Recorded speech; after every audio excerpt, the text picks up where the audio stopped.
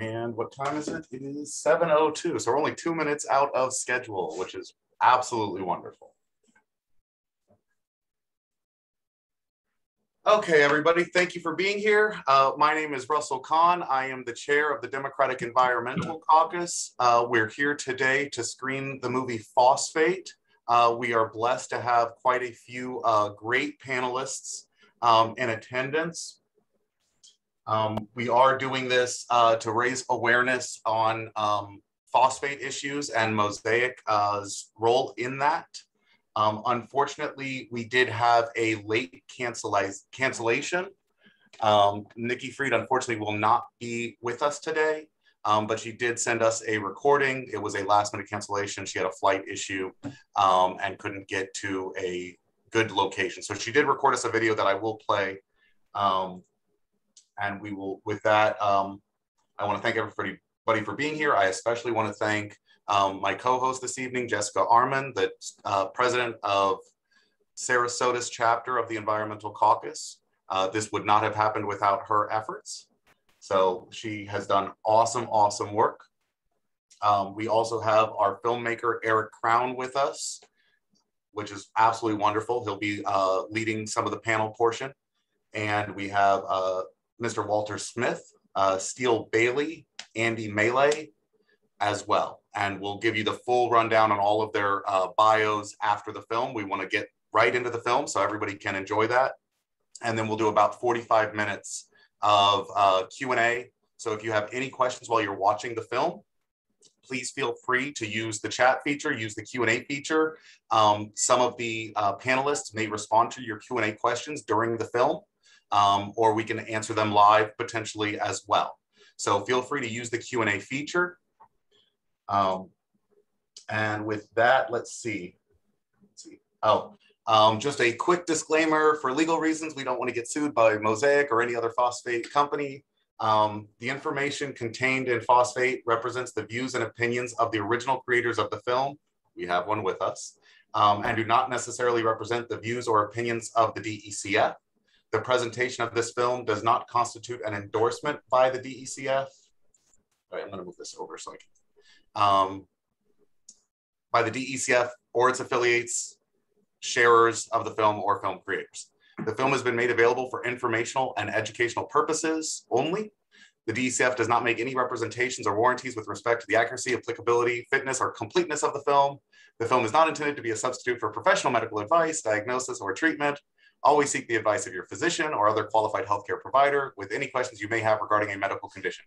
Never disregard professional medical advice or delay in seeking it because of something you have read or seen in this film. We hereby disclaim any and all liability to any party for any direct, indirect, implied, punitive, special, incidental, or other consequential damages arising directly or indirectly from any use of this film, which is presented with the express permission of the film creator. Okay, so with all of that, thank you so much. I'm going to give Jessika a minute to speak about the importance of the film to her and why she's engaged on this issue. And we are going to go ahead, Jessika. Yes, I want to thank all this evening for being here. I'm Jessika Arman. I am the president of the Environmental Caucus of Sarasota County Democrats. And we started a phosphate resolution that has been now adapted by the state of Florida, as well as a similar one that will be talked about later this evening by the state organization, which Russ is the head of. I just want to say this is our gift to you, Florida. This is my home state. I've known about phosphate mining my entire life. This film is about citizen scientists. I really, really, truly love you all. I don't care what side of the aisle you may be on. This is a nonpartisan issue. We will need every voice and every hand on the table to stop phosphate mining from encroaching and going further into further south to DeSoto County. This movie shows citizen scientists, basically, in my opinion, doing the job of what our government is supposed to do, testing water and protecting us from industry. We have to find a way to coexist with this, industry in Florida.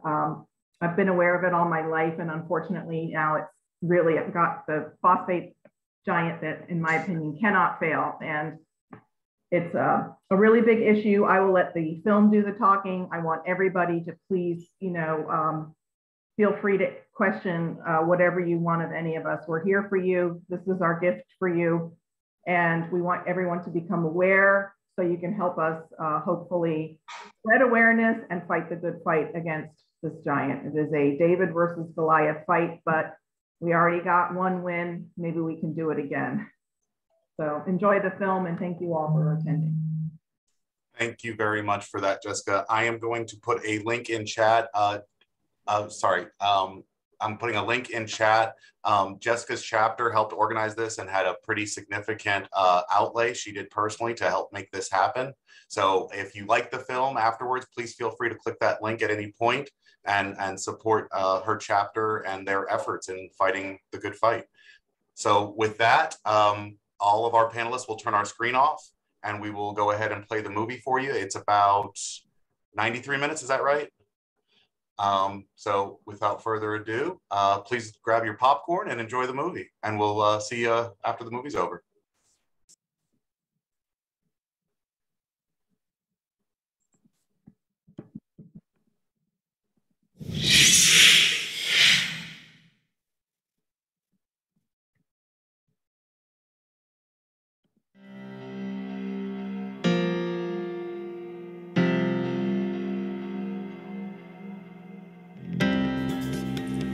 I was diagnosed with cancer in 2005. The doctors didn't really know what kind of cancer it was or how to treat it. They explained I was part of a growing population of people with hybrid cancers from environmental factors. My tumors were growing aggressively, and the danger is they'd eventually grow over my organs and kill me. I became a full-time patient. My life only happened in between surgeries, radiation, and experimental drugs. When the doctors told me the cancer was incurable, I knew I had to make a change. I decided to give up the comfort of security and instead travel around the world, investigating environmental pollution and crime, and see if I could find other reasons that were leading to these rising cancer rates. And I got to work on some amazing direct action campaigns that really took me into remote areas. There is pollution everywhere. But aside from the plastics, there were also multinational corporations polluting into local riverways, getting everyone around them sick for profit. And with access to clean water disappearing every day, people were fighting back. And at the same time, I saw that back home, people were being poisoned by the industries around them. Childhood cancer rates were up 6 times the national average. If we can prevent any kids from going through what I've been through, then it's our duty to investigate, find out what's happening, and stop it. So I decided to travel to one of the most toxic places in America, Florida.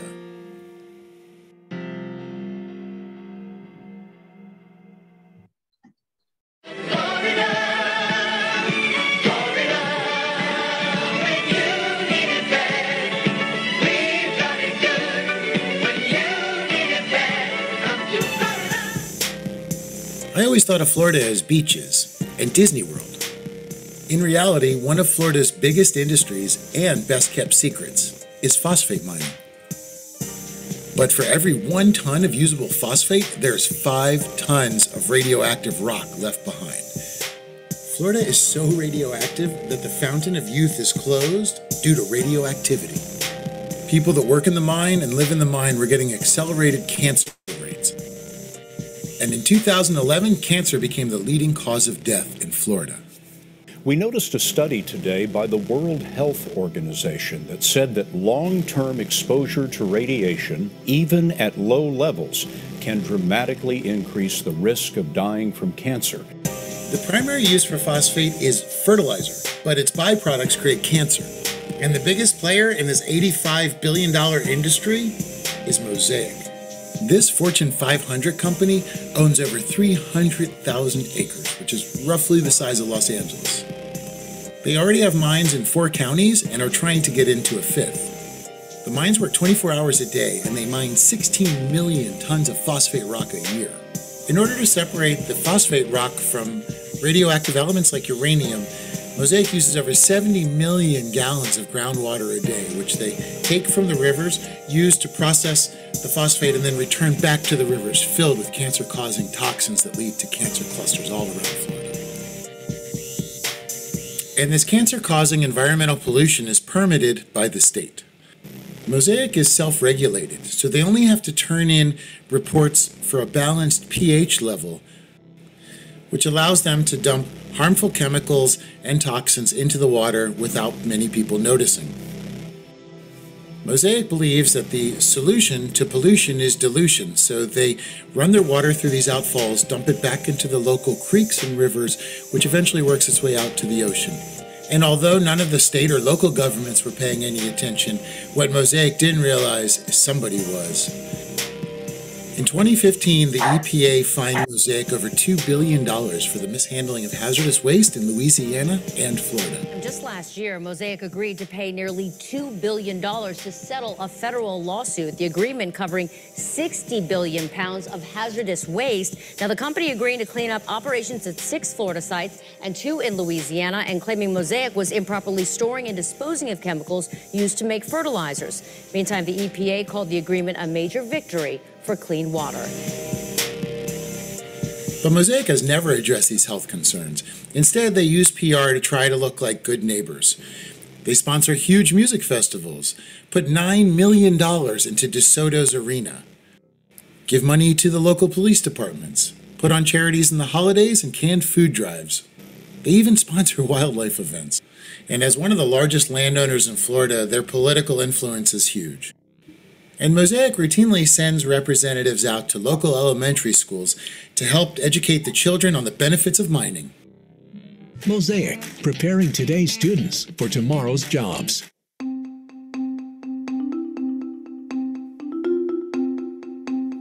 Of all the many elements drawn from nature, there is one you may not know much about: phosphorus. And while phosphorus isn't a word you hear very often, it's something plants, animals, and people need every day. Look at it this way. What do all these things have in common? Phosphorus. Phosphorus moves energy around the plant and makes photosynthesis possible. And what's the most important role of phosphorus? Feeding the world. But where does phosphate fertilizer come from? The largest phosphate deposits in North America lie in the Bone Valley region of Central Florida. Scientists believe that these large phosphate deposits formed from the skeletons and decomposition from sea creatures living in the seas during the Miocene period more than 20 million years ago. Welcome to Arcadia, Florida. Halfway between Orlando and Tampa, Arcadia sits in Bone Valley.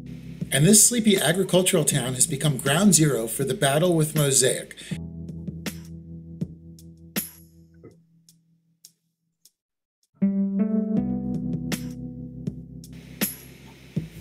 And although the history of phosphate mining is tied with DeSoto County, there has not been phosphate mining here for over 100 years. Mosaic bought up a bunch of smaller companies and inherited the land that they owned, which was zoned for agriculture.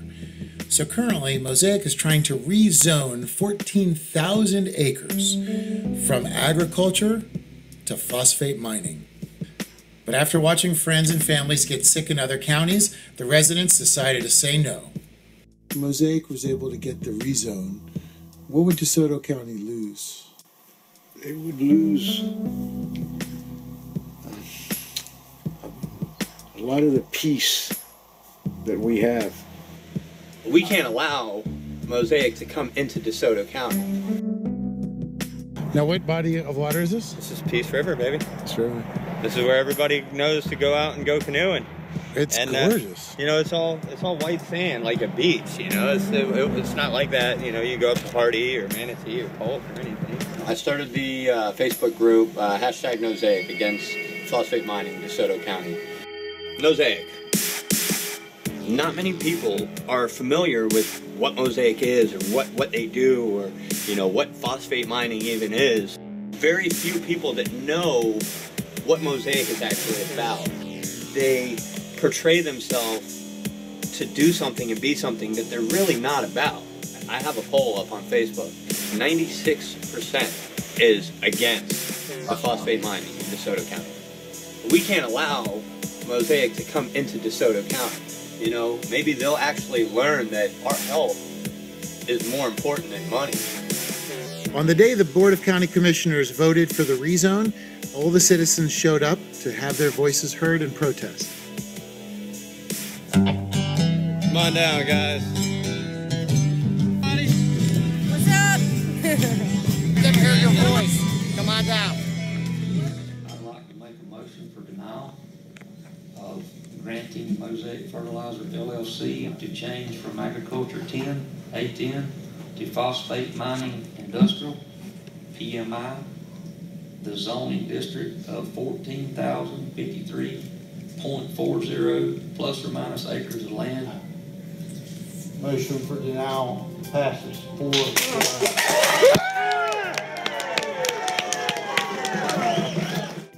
DeSoto County, Florida, the first county, I believe, in history to actually say no to Mosaic's rezoning process.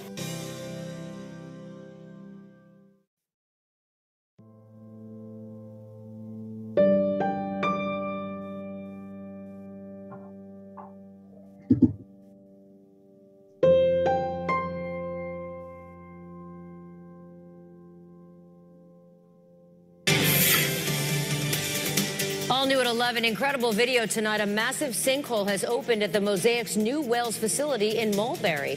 Good evening and thanks for joining us. I'm Wendy Ryan. And I'm Jameson Jeweler. Tonight there are reports of millions of gallons of contaminated water now flowing into the Florida aquifer. ABC Action News reporter Cameron Polum live at the plant with the very latest. Cameron? Tonight, crews at the new Wales Mosaic plant scrambling to stop the contaminated and radioactive water that's seeping into the Florida aquifer.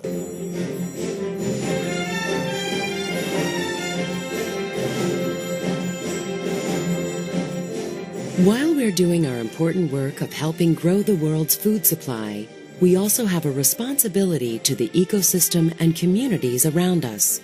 We don't just work here, we live here too. Mosaic has become a leader in water conservation and water management. In addition, we regularly organize volunteer groups to help beautify our waterways. Water is closely monitored to be protective of nearby preservation areas and the environment downstream.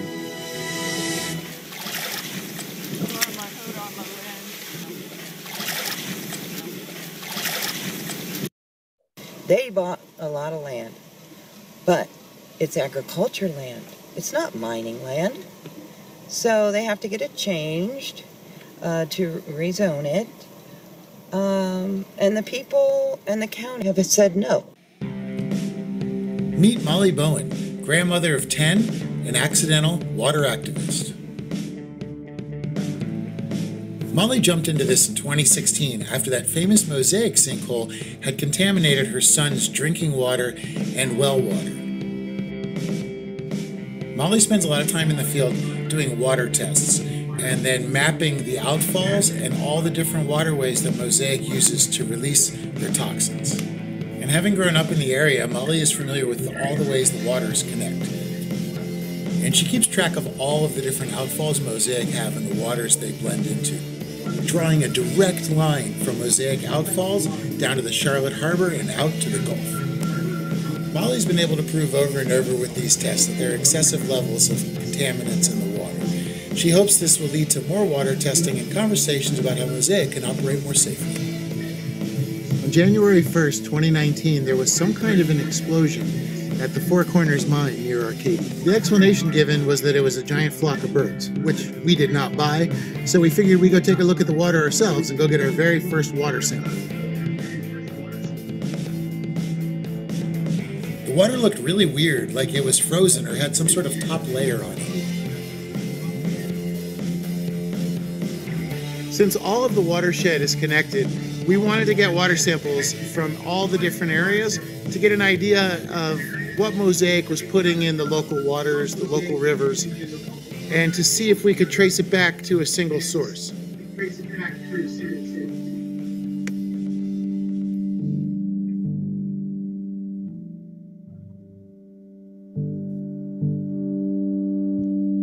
So this we just pulled out of waterway right near the mine. And we're going to do a quick phosphate test. That's this water. That's their fuel oil, their kerosene. They use old motor oil, like from Jiffy, where you do oil changes. They'll take anything they can get. That's why it's a secret ingredient. And the thing about that is everything that you touch out there, bolts, nuts, anything that's new in a bag, I mean, it's got oil on it. I mean, the guys used to laugh about the stickers that would be in there. They'd say, may cause reproductive harm. And there was like a bunch of stickers in there. We had them on our hard hats as a joke. But, I mean, and I don't know, that doesn't have anything on my house to do with me not being able to have kids, I don't know. And it is dark. This is at least 4, if not, it's even darker than the darkest color, I think. So, full of it. You know, that's way over 4. And that's the one that had all the oil in it. Then we drove over to another county about 40 minutes away, and we wanted to check out a place called Johnson Creek, which is an outfall right underneath of the Wingate mine.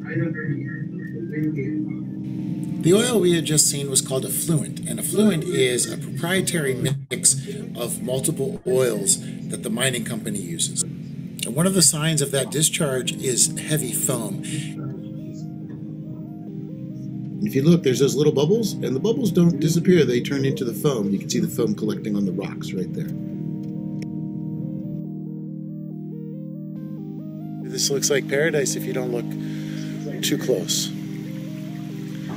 But after you track it a little bit, you can see behind me, just foam. I mean, it's disgusting. It smells horrible. This is from their oils, whatever that stuff is they use. That's the freakiest crap I've ever seen. Ugh. What the hell is it? I mean, look at that.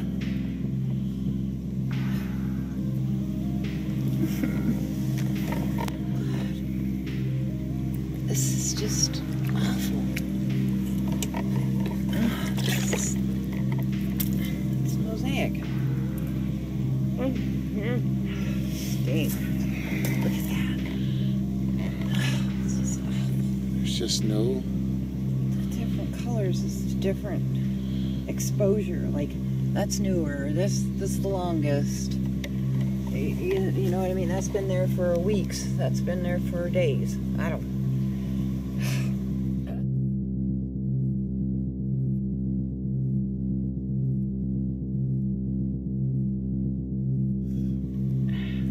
I got a little bit now. There's a little bit of it in there. Watch your hand. I know. This is a flow that's coming down directly from the mines and headed directly into the Myaaka, which is a state preserve and also a giant river.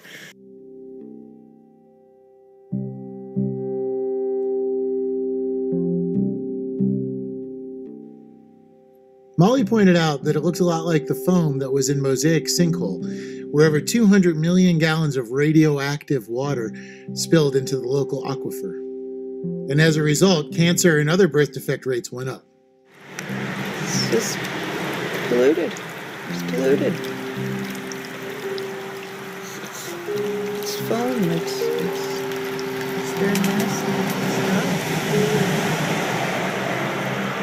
This is mosaic.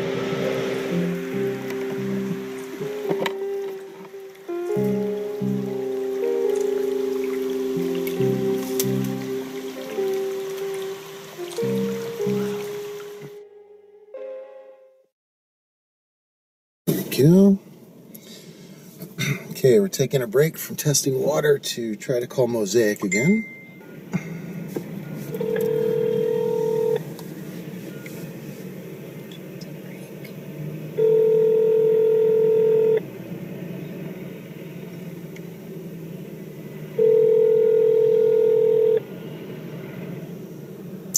Hi, you've reached the voicemail of Callie Nesland. I'm sorry I missed you. Please leave a message and I'll get back to you. Record your message at the tone. When you are finished, hang up or press pound for more options. Hi, Callie. This is Eric Crown. I was trying to give you a call. I'm working on a documentary about phosphate mining and would love the opportunity to be able to speak with you. Okay, we're going to try the phosphate expert for Mosaic, who works at the Phosphate Institute, which is sponsored by Mosaic. Or Industrial and Phosphate Research Institute. Hi, I was wondering if I could speak to Dr. Berkey.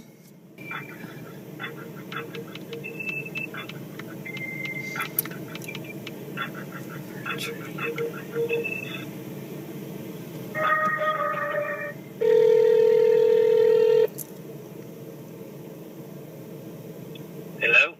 Oh, hi, Dr. Berkey? No, this is Gary. Oh, hi, Gary. I'm sorry, maybe I got misdirected. I think you did.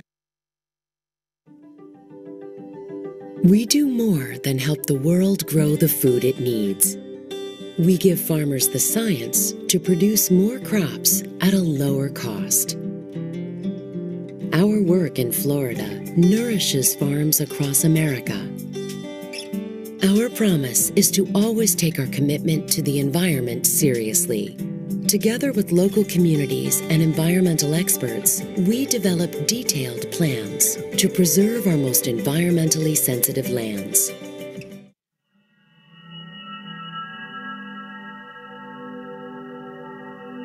Step one in mining includes clearing off the land. They often do this with burns, or they'll just cut down all the trees. This field has been cleared and opened so the mine can expand into it. The problem is you start to displace a bunch of animals when you remove their habitats, including the endangered animals, the eastern indigo snake, the gopher tortoise, the stork, and the box turtle. The law states that if they run into anything of archaeological importance, like an Indian burial ground, they have to stop digging immediately, contact the proper authorities, and let them take over the area. And according to longtime Mosaic employee, that's just something you don't do. I don't know what an Indian burial ground looks like. I mean, I've seen Pet Cemetery, but that's about it, you know what I mean?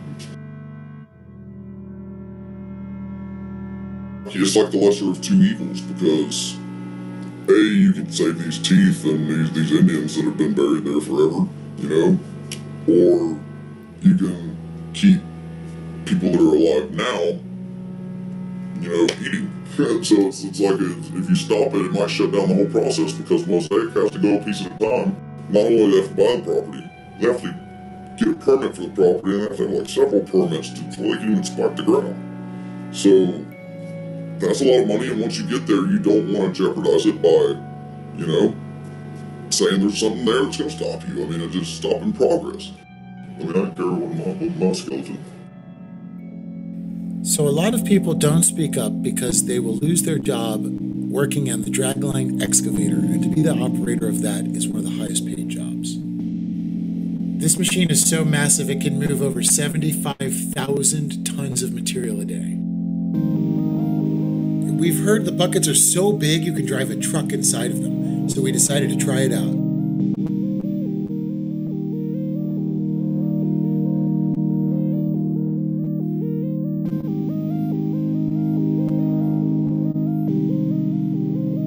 With over 340,000 acres already mined in the Bone Valley region, a lot of the locals that have been experiencing cancer and accelerated cancer rates all have concerns about the amount of radioactive leftover. And right here is a great example. This is a mine that is no longer active, but they just leave it like that, scarred up earth.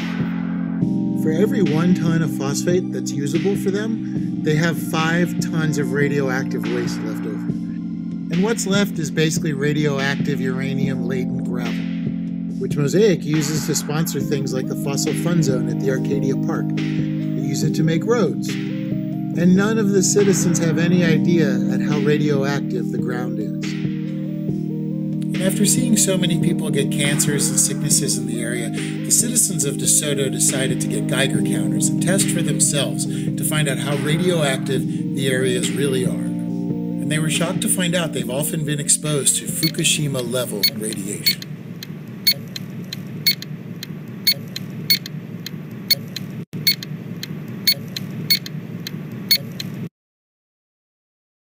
You can buy iodine pills for radiation. You can actually buy, a radiation rescue kit that's going to have iodine tablets in it. This is Cold War stuff. This is not stuff we should be living with in today's world.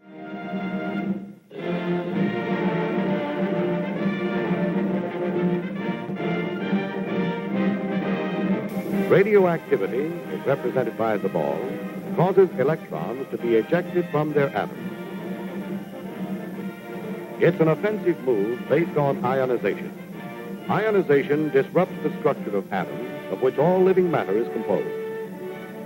An atom then seems unimportant and infinitesimal, a tiny cog on a small wheel in a miniature machine which, if multiplied millions of times, forms the going concern that is you.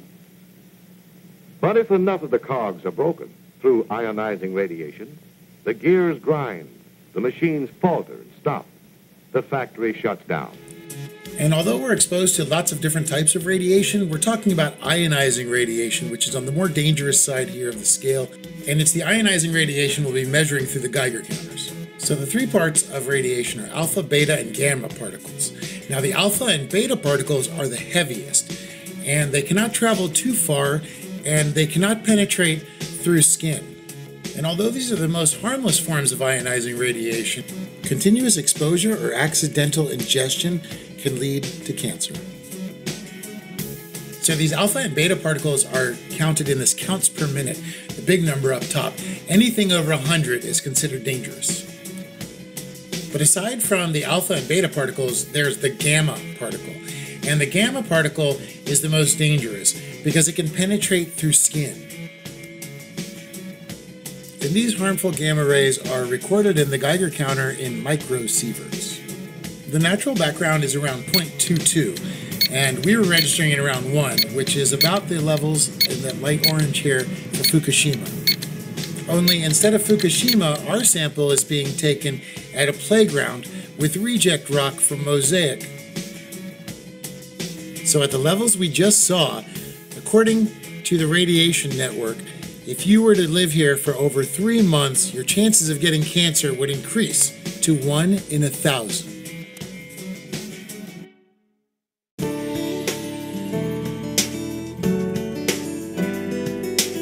Mosaic is committed to conducting business in a manner that protects the health and safety of our employees, contractors, customers, and communities. We are relentless in our pursuit of an injury-free workplace.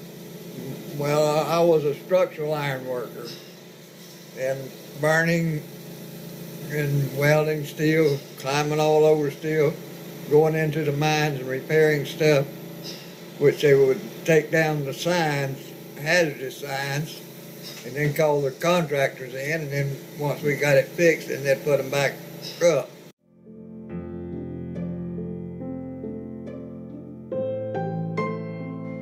The main problem is the chronic poisoning, I call it. They don't like to hear that word poisoning, but that's what it is. I mean, if you inject somebody with a poison and it kills them right away, it's kind of showing some mercy, you know what I mean? But just say you give him just a little bit every day for 20 years. I call that cruel. Do you have a lot of friends that you also worked with at the time that also have illness now? Oh, yeah.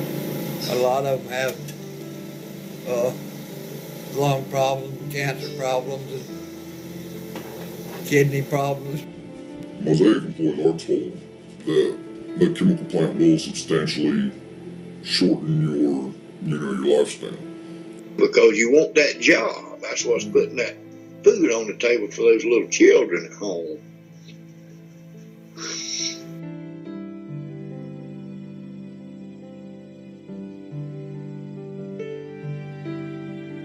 I have a relative that has been working at a chemical plant in Bartow. He's recently, and by recently I mean probably the last 3 years, has just been riddled with cancer. So how many people that you worked with at Mosaic got cancer or had bad health effects after they left? 3 out of 21 that's still alive. Now the rest of them died of cancer or liver failure and stuff like that. Mostly our younger guys, and they had to wear the dosimeter badges, and when it got full, they got laid off. So they would put the dosimeter badge underneath their hat so it wouldn't get radiation as quick. They get filled up, and then instead of helping the guys, they just fire them. Yeah, well, when he got hired in, he knew he was temporary. Well, too many kids' daddies was dying. I went to too many funerals. I watched them drop dead one by one, buried them. And I got pictures of some of them, and it's sad.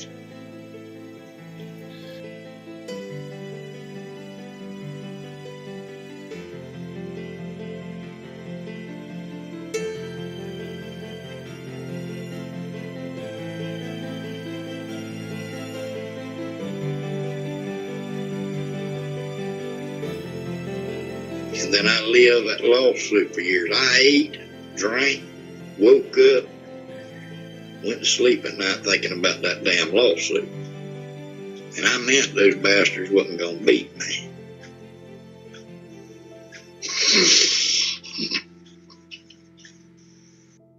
What kind of intimidation or difficulties did you have with the company once they figured out that you were vocal about what you saw going on?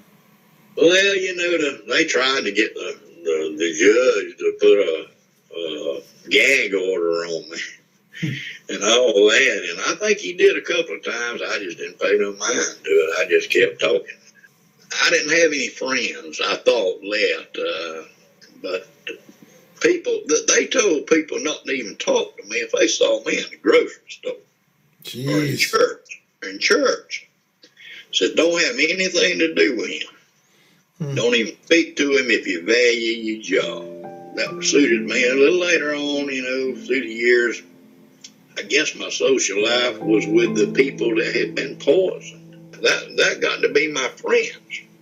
It would be these people that was poisoned, couldn't work no more. They'd come over, and I got where I'd just have a little meeting. I'd call it the meetings. We're going to have a meeting. Y'all want to come over? We're going to do some ribs, or we're going to cook some hamburgers on the grill. And we just get together, all of us, and everybody loved each other because they was all in the same boat.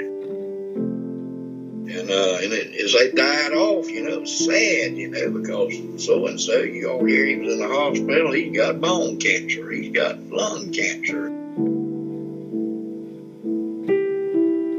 They'd want to do video interviews of these people dying, and I'd go, because I could, a lot of times, tell the attorneys what he's trying to say, because they didn't understand the lingo where he worked and what he was exposed to. It's just a sad thing.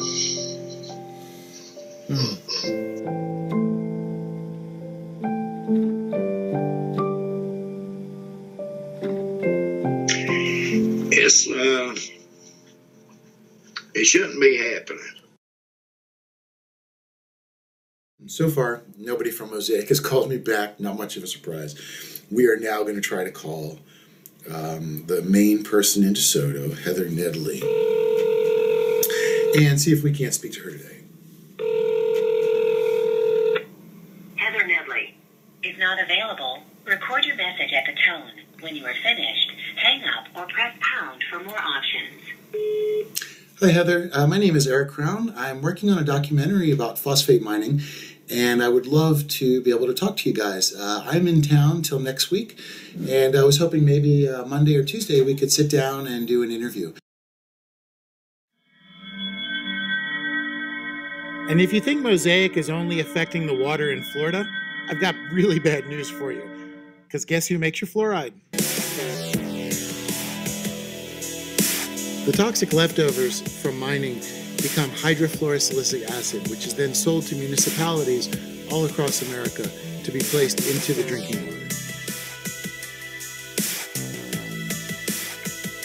What they do is they capture the hydrofluorosilicic acid out of the 54% evaporation stream when they're evaporating phosphoric acid, and they use tiny sprays to trap those fumes, those particles, and and that's what becomes hydrofluorosilicic acid. Then they store it in tanks, non-agitated, where the silica sinks to the bottom. And, you know, people drink the stuff, and, you know, there's been study after study at Harvard. It causes lowering the IQ in children. And of course, you too, if you're drinking the stuff, and me too. And, you know, it's in everything. It's in cola, it's in beer, it's in green beans, it's in anything that's got water in it. It's got this stuff in it if it's packed in a big city or outside of a big city, because there's so much fluoridation in the country. Also happening tonight, the fight continues in Manatee County. Mosaic Company now wants to expand their mining operations, but many of their neighbors tell ABC Action News reporter Adam Weiner they fear another environmental mess. It's chemicals. I have an organic farm. I can't use chemicals in my organic farm. Tracy Dang fears Mosaic's plan to expand mining operations right across the street from her means the land here will be too contaminated to grow food. It's not only just my organic farm, it's our natural resources, it's our very precious land and water. Dang was among the dozens who spoke out against Mosaic at the second full day of hearings held by Manatee County commissioners deciding whether to change the zoning of the property called Wingate East to allow Mosaic to mine phosphate. One drive through west central rural Florida, and it is clear that Mosaic is turning our region into a banana republic. Anything that's coming from there, from Mosaic, could reach into here and come through all these properties right here. Garrett's an organic farmer, and he just lost his USDA organic status because Mosaic was able to rezone 16,000 acres in their Ona mine. And that actually borders these wetlands that we're looking at, and the wetlands border Garrett's farm. The U.S. government says that any radiation exposure is dangerous to human health, whereas Florida has made slightly different rules so that they can accommodate phosphate mining and agriculture.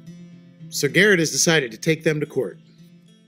You know, it must be extremely stressful, this process. Oh yeah, mining is stressful. Phosphate mining is stressful. What it does to the community, what it does to your household. I mean, my wife and I, we've had a lot of issues, you know. She feels like you shouldn't try to take on a global phosphate giant. But, you know, some things are worth standing for. I mean, they infringed on my way of life. And to me, this is more of a constitutional issue. Mosaic monitors themselves, they then give them those results to the county, and then the county just says, okay, you've met the criteria. So the polluters are self-regulated in monitoring their own pollution. You can't make this up. You can't make this up, all right? Those wells were placed in a conservation area where they violated their own work order.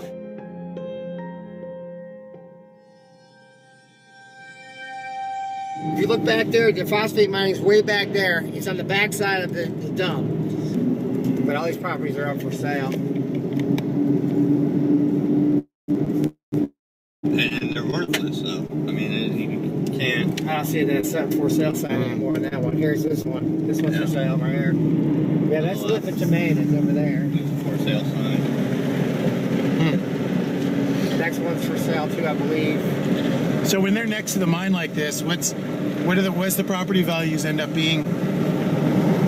Yeah, about a third of your original property value is what they're estimating. One interesting aspect of Mosaic is they're masters of disguise. So here's just a basic looking open fence. And as we drive through, it looks like there's nothing here. What they do is they build these little teeny berms to keep the mines kind of out of public eye. So when you're driving by, you'd really have no idea these things were here. But then you just go up a teeny berm and opens up the destruction. When I asked the guys why there was no warning signs about the radioactivity or no trespassing signs, they said that all the locals know just how bad and how dangerous the area is, so nobody would dare to ever even drive in voluntarily. This is the tower that a crew was on, and I'm a former tower technician. And they were working on the carrier up above there, and I told them to get out of here, man. This place is radioactive, you know. And they were out here for a week working on a project up there. And every day I came and checked on them, and, you know, I just said, you know, this is a dangerous thing out here, but none of them knew. No warning signs. We're out here on property that doesn't say we can't trespass. There's radioactivity in the area. Nothing. This is one of the things that we're advocating for. So they just try to sort of keep it a secret, the radiation, so that way it's not even a topic they have to fight for. Right. They don't like to talk about it, and you know, we like to talk about it.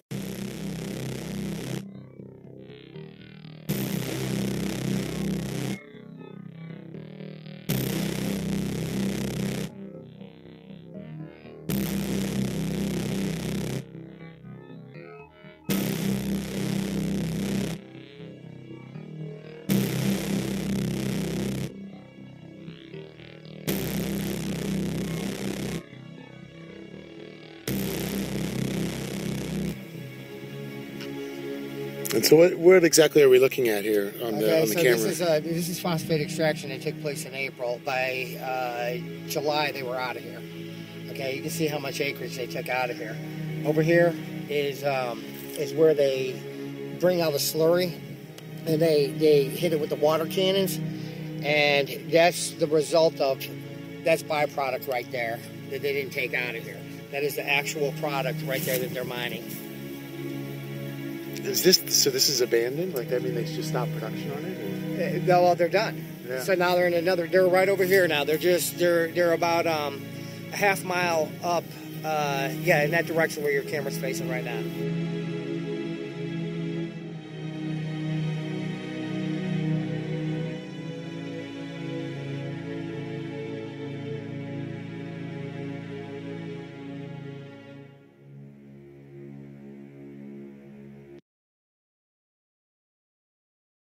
So I'm back at home base.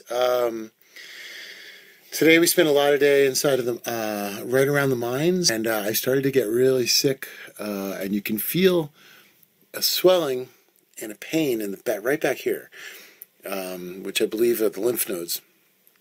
So that's the first thing, and it sets in within maybe being around that dust and that pollution within like 10 minutes, 15 minutes. I also have a headache, and I started to get a slight pain in my side the longer that we were in those mines. So I'm not really feeling well tonight. So the end result of the phosphate process is, after they've cleaned out and separated the phosphate from the leftover uranium and other radioactive and cancer-causing toxic materials they release back into the water, they have some material that the EPA says they're not even allowed to get rid of. So what do? Instead, they build these giant mountains that are called photogypsum stacks. And this water is some of the most toxic out there. Let's zoom in just a little bit here. This crevice, just to the bottom right of your screen, wasn't here yesterday. So it looks like part of the wall is either collapsing or possibly this thing is expanding a little bit. Second point, recovering that 215 million gallons of contaminated water from the aquifer is a process that will take years. I said, all this poison is going to be in somebody's well. Don't tell me it's, like it fell down there in a glass or a jar. Right. But that's what they put in the paper. So people say, oh, it stayed out there. I don't have to worry. My water's all right until it's poisoned you. We've gotten some posts on our Facebook page from residents who claim they live nearby and they're concerned about the quality of their water. What can you tell them? Well, I can assure everyone that the water quality, even on our property, is still very clean. Just imagine Florida like a sponge. You know how a sponge looks with the little holes and all in it? That's rocks up underground. It's sitting on a limestone bed. And that water's seeping. It's seeping right on down into that, right on through the rocks, right on through the sand. And when it hits that limestone, acid eats that up quickly. So it's eating it up, and then it gets thin, and caves in. I think that's probably my worst thing about the whole process is the gypsum stacks, because it just sits there with water in it. And I mean, it's the nastiest water you've ever seen in your life. I don't even want to know what would happen if you drank it. Gypsum's the worst thing that they make. And to be honest, that spill on New Wales, they're talking about where everybody's saying radiation's getting in the aquifer. I couldn't help but laugh at that. The problem is with that, that's way worse than nobody thinks about, is, and this is a big one, they call it pond water. That's what it's called. Pond water. You're told in your MSHA course and your site specific not to, don't drink it, don't even touch it, don't wash your hands in it. It contains phosphoric acid. A drop, like on your tongue, can damn near be fatal, if not fatal. And that is what was in that chip stack, dumping down in there. That's what they had to worry about. The people were out here worried about radiation.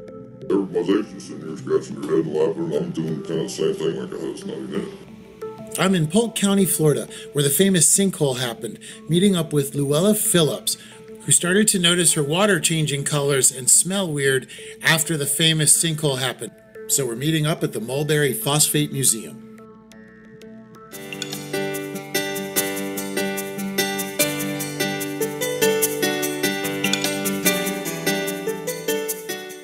Do you have a miniature Indiana Jones in your family? If so, journey through the past when you visit the Mulberry PhosFate Museum.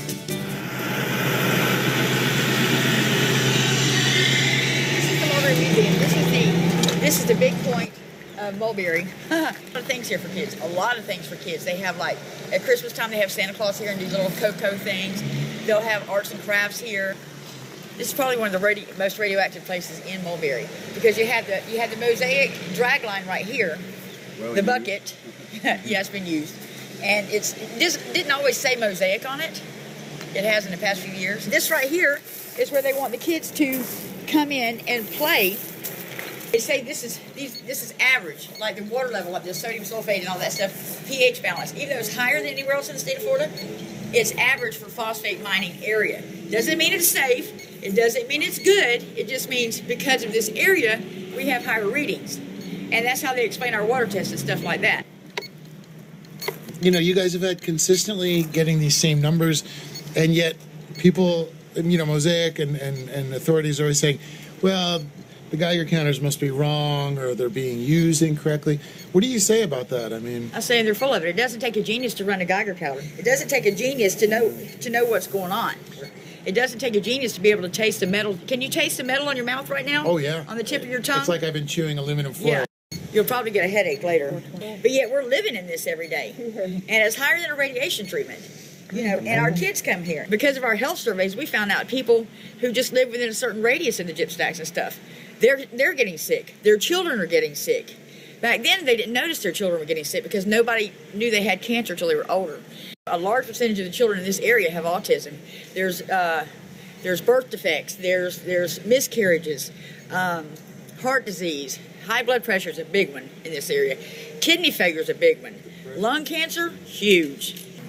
I've had lumps in my breast. I've had 2 biopsies before I was 40.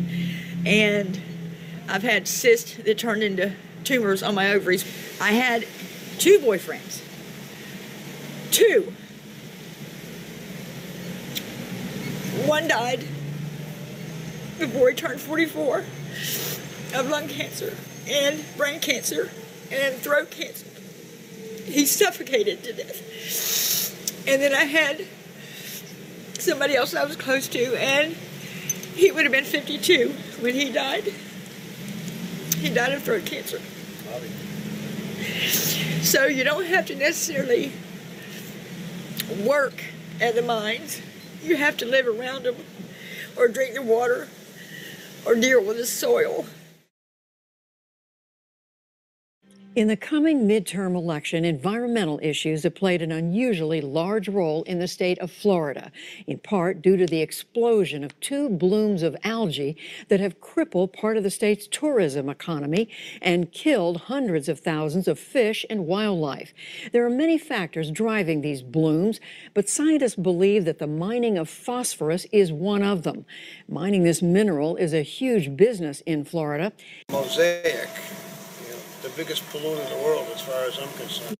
They generate hazardous waste, radioactive waste, but everything they dump goes into the ground and migrates, has to go somewhere, and it migrates to, for example, Lake Okeechobee, it goes to the Atlantic Ocean, and it goes to the Gulf of Mexico. Now the red tide, the Carenia brevis, that's the one that's out in the ocean, needs oxygen, carbon dioxide, and phosphorus. Guess where the phosphorus comes in? It's flowing through these cracks in the ground, like this, and it upwells. Now these cracks are like a bunch of roads and highways under the ground. You have fractures that are horizontal, vertical, and at angles. That's how it was produced.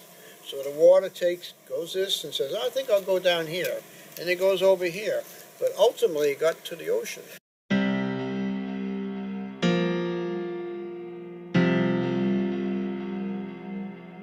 The water means everything to me. I've been on the water since I was a child. I live here in Mount Lachey, Florida, where I've acquired a life dream of owning a small mom and pop motel. I'm a captain. I do water tours. So water quality is my sustainability.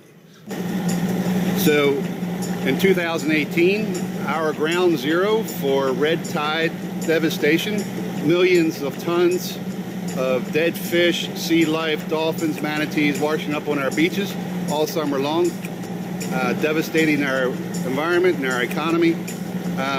As those phosphorus products make their way into the waterway and feed the cyanobacteria and feed the red tide, it leads to an ecological disaster of millions of tons of fish kills this year, over 200 manatees, over 125 dolphins, over 400 sea turtles, and tons of miscellaneous fish that were killed this year. Behind that was economic meltdown. Fort Myers Beach was a ghost town. People are lining up at food banks. The city of Sanibel was losing $16 million a day. People are not coming here. Businesses are closing. People have actually committed suicide because of their business losses related to this. That phosphorus, potentially even from the 2016 toxic spill into a sinkhole in central Florida, where 260 million gallons flushed into an aquifer. Those aquifers eventually make their way into our coastal waters, creating basically gasoline on a fire to feed the red tide as it approaches our coast. Red tide is naturally occurring, but the massive blooms that we have are unnatural, and they're being fed by the eutrophication of our waterways through phosphate and nitrogen.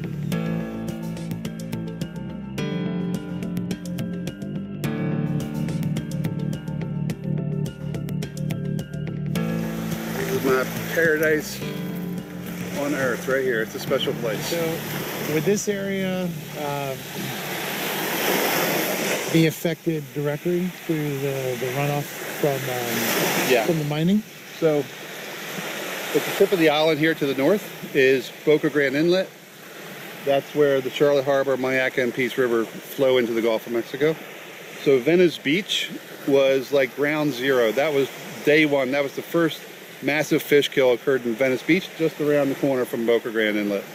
So the red tide came out here in Venice Beach, and it has gone as far north as the Panhandle now, but initially in the worst of the summer, it was concentrated here in Southwest Florida between Venice and Inglewood to Marco Island.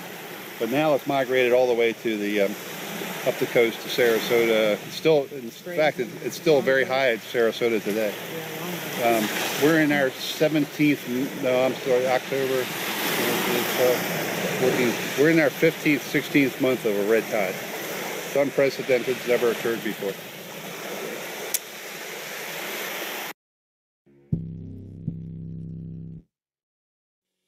Hello, everyone. My colleagues at the Hillsborough County Board of County Commissioners and I are proud to welcome the Mosaic Company's headquarters to our community. Mosaic is a Fortune 500 company and one of the world's leading producers and marketers of concentrated phosphate and potash crop nutrients. This is our first Fortune 500 recruitment win, and it marks an important milestone in our rise as a global business destination. Hillsborough County has experienced tremendous growth in our financial and professional services, IT, and manufacturing sectors. But our phosphate industry, which dates back to the 1880s, continues to thrive. The export of phosphate products and related phosphate shipments played a key role in Port Tampa Bay's growth over the last 100 years. So thank you, Mosaic. You're one of the main activists out here. You're one of the people that has been a big force in trying to get them to change what they're doing and affect people's health. The first question I have for you, a lot of people say, well, you know, this company's so big, you're not going to be able to stop them, this and that. They tell me that all the time. And so why do you fight? I guess I was raised in the 50s. You know, basically, I graduated high school in 61. And we were taught that what was right, what's wrong is wrong, and to stick up for it. And truthfully, I'm just mad enough at them that I'm just going to fight them to the day I die. I've been thinking about having to put my body down here in the swamp so that if anything happens after we're gone and Mosaic winds up with this property, they can't dig. They own that property over to the side here and the property here, but they can't get a drag line on it because it'd be too close to my house.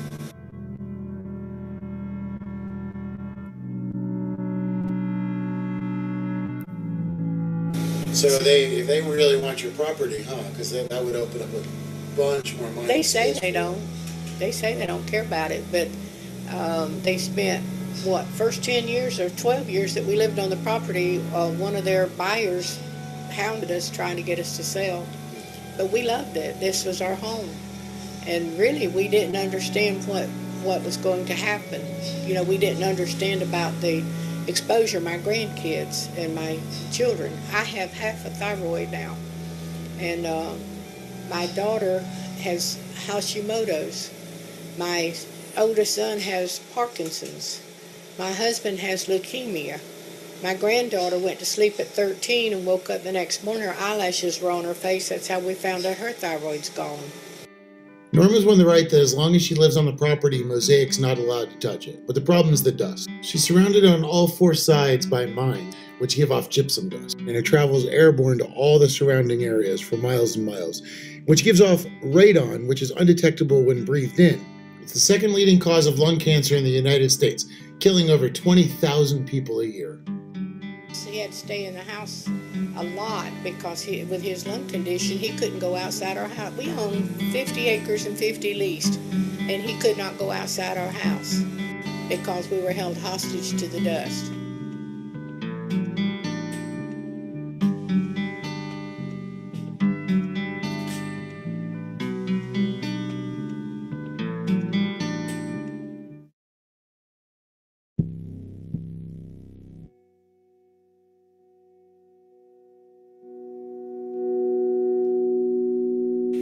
I was starting to feel a little disheartened. Nobody from Mosaic had called me back. None of the doctors I reached out to would call me back. Absolutely nobody would give me information on Mosaic or environmental pollution. So I decided to try the Freedom of Information Act. I had heard Mosaic also sells their uranium and found that their subsidiary, CF Industries, does have a defense contract. So under the Freedom of Information Act, I made 3 requests. One to the Environmental Protection Agency, one to the Department of Defense, and one to the Nuclear Regulatory Commission to see where the uranium was going and where it was being tracked and sold. I was told by the Nuclear Regulatory Commission that there are no files. I was told by the EPA they would get back to me, and I was actually called by the Department of Defense. Good afternoon. I'm calling from the Department of Defense Inspector General. I'm trying to reach Mr. Eric Crown. I'm calling regarding a FOIA request you submitted on the website. I have a few additional questions. If you can give me a call back at my number, 703-286-5800. 699-7576. I appreciate it. Thank you.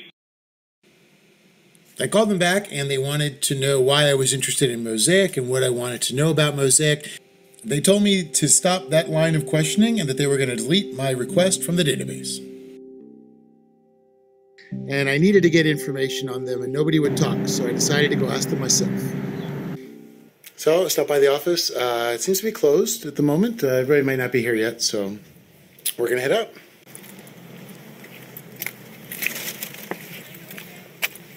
Hi. I was just getting some pictures around the area. I thought I'd stop by and introduce myself. My name's Eric. Hi. I just want to say hi to Heather. Eric from... Hi. How you doing? Hi, it's nice to meet you. Just wanted to stop by and say in person hello. Okay. Yeah. You know, I was just getting shots of like downtown, you know, getting the small town look. So, yeah. Okay. What does that have to do with our business? Well, I mean, here we are in Arcadia. Here. Yeah, but I'm just saying it's here. small town. Yeah. Okay. So that's all. Just, not all of our operations are in small towns, but Wauchula would be a better, I think, reflection of our current operations, just because we've been mining so long in Hardy County, and that's directly north of here. Oh, okay, yeah. We're looking to permit here. Gotcha. We're years away from having any operations or employees here in DeSoto County. Oh, okay. So you guys just kind of setting up camp for future stuff, or? Yeah, I mean, we have an office here. We have an office in Wauchula. Like I said, I was hoping maybe you'd be here, and you know, I could just say hi in person. So okay, that's nice all. to meet you. It was nice to meet you. Thanks. All right, I'll email you a little bit later on. Alrighty, no worries. Have a good one.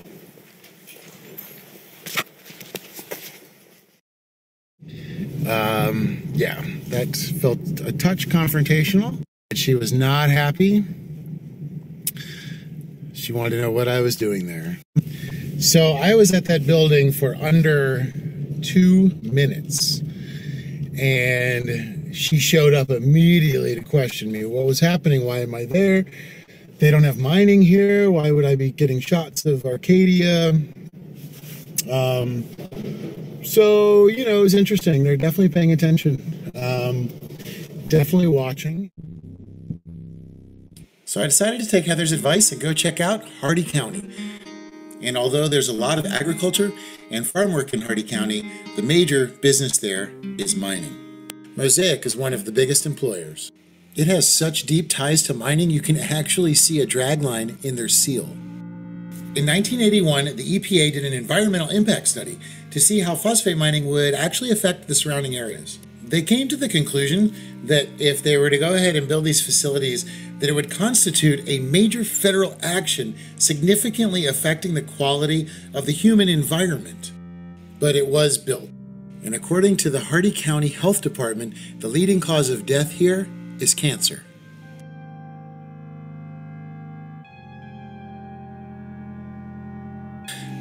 And inside of the town, in the middle of the town square, is this huge mural, and it traces the history of the land. So you start with this beautiful nature, and then people start to use it, and you see scenes of agriculture, which is still very prevalent in the area. Lots of additional agriculture. There's watermelon, there is orange growth, and orange groves everywhere, which, by the way, take from the same aquifer that Mosaic leaked into. And then you've got, as land becomes a little bit more tame, and then all of a sudden, just this empty, vast nothingness.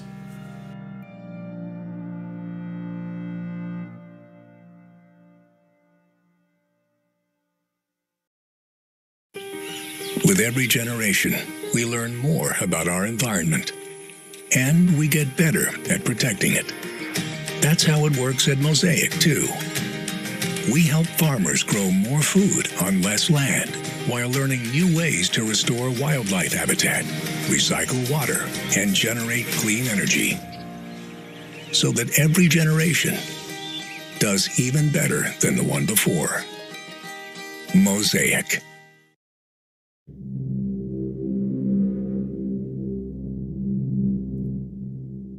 I received a message from a good friend last night saying that there were people inquiring about me. So we are on slightly more high alert right now.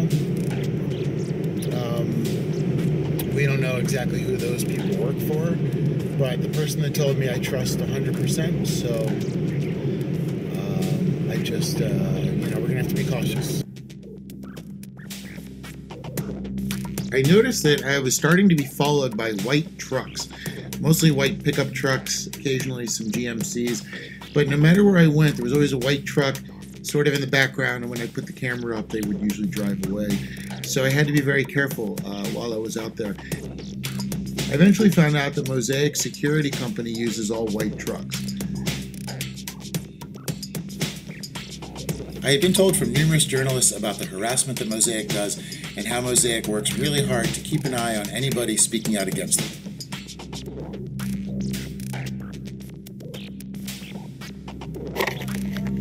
Sam? So this is part of us being followed always by these white trucks.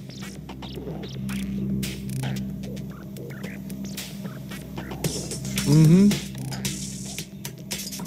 The most interesting thing would be is if you stopped to visit us.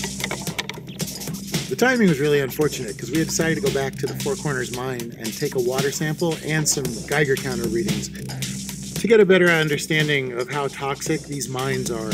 If we could get a water sample, this would be the first time anybody has ever gotten that information.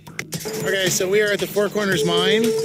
We just went to the entrance and we're gonna do a quick Geiger counter reading and see what we can find out just about being here. See, the berm over there is actually man-made. It's where they put all their shit at the end.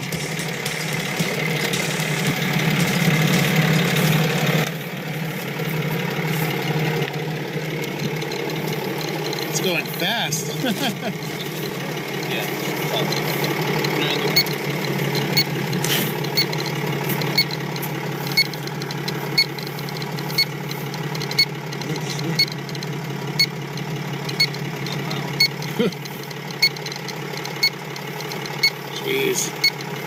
Jeez.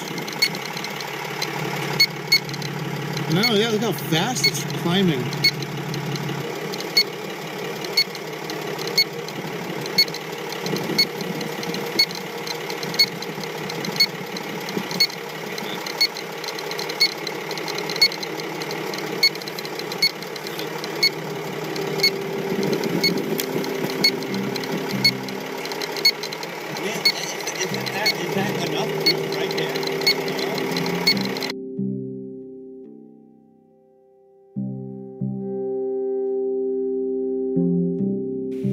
With Mosaic being self-regulated, nobody really knows how much radon and other things they're dumping into the water. And getting a water sample from inside the mine is the only way to truly find out. Normally, these areas are off limits, and today our opportunity had arrived, so we decided to go in and take a look.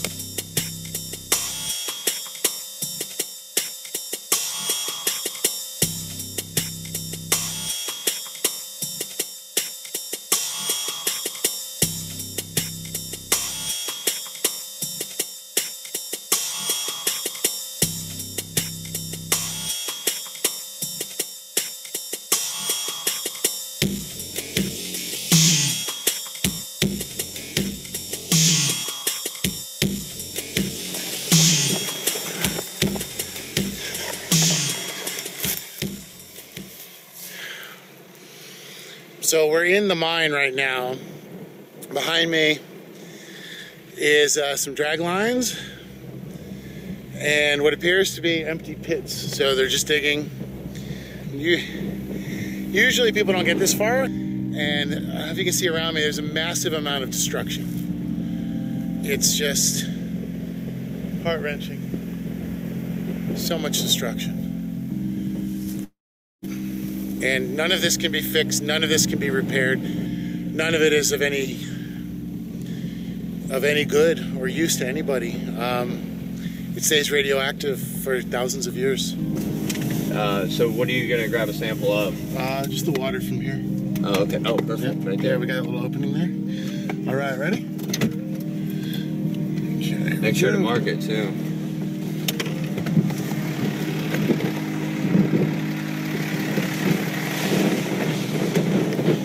Okay, this is a unique experience. We got an opportunity to get a water sample inside the mine.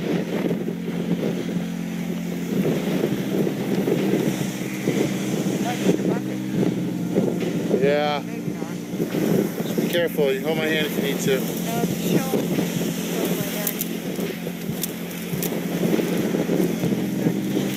Careful. We know there's no animals here, so.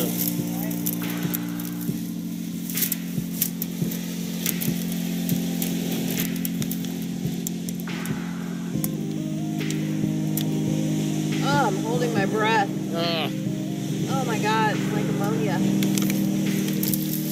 You get it? Yeah. Okay.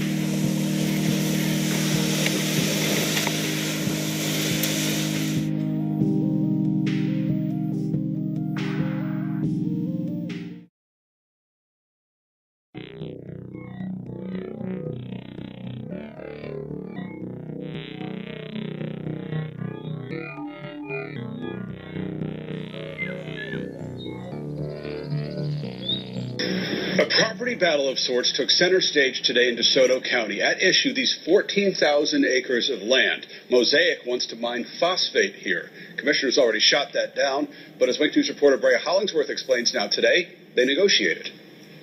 To mine or not to mine? Very simple. We don't want it any further south.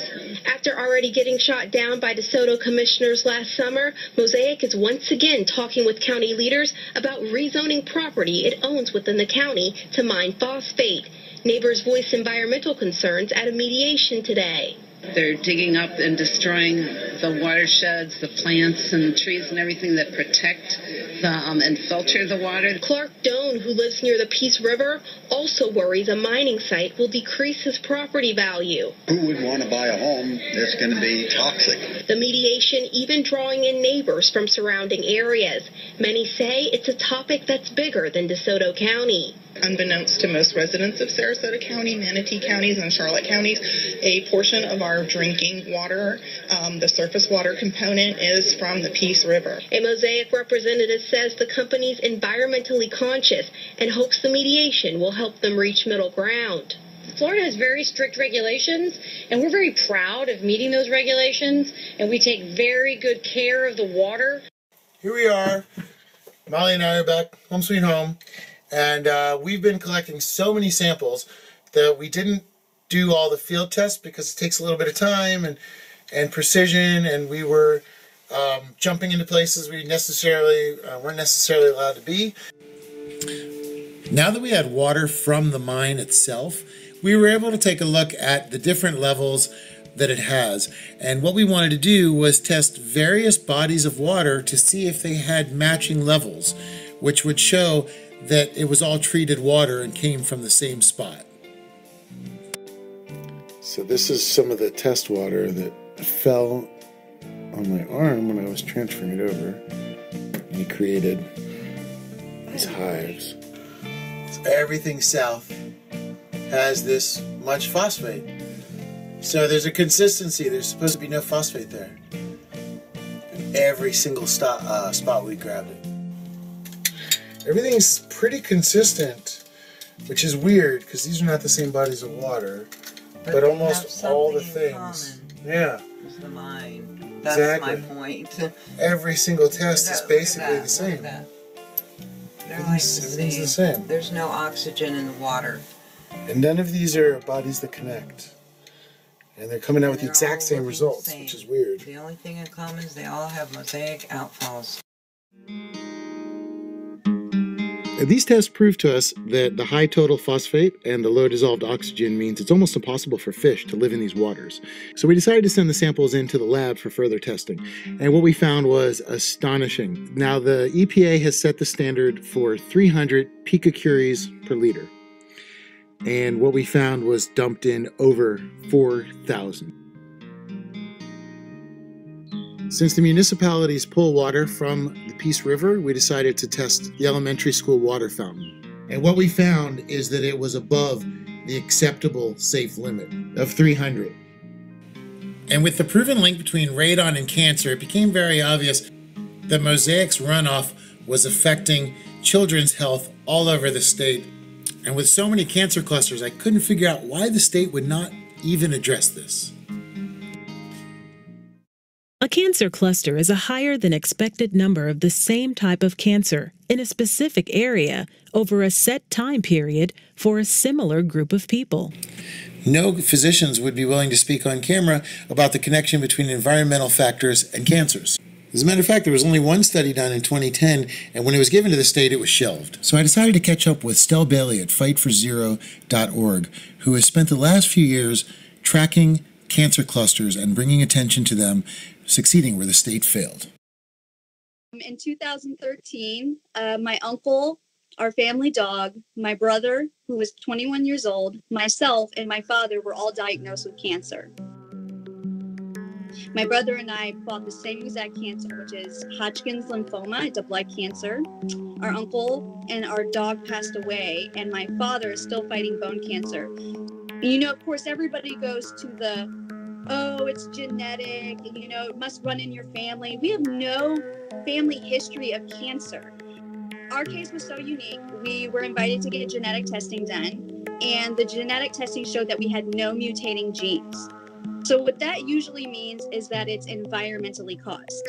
Of course, that started me on my journey. So in 2014, I began this whole just crowdsourcing effort. And from that time frame until about 2018, I just continued to research, collect information. I collected anything I could. Everybody called me crazy.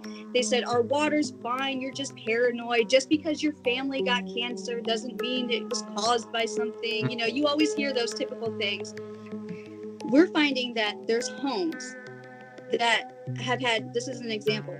Somebody had lymphoma. They moved, sold that home, and the next homeowner's child had lymphoma.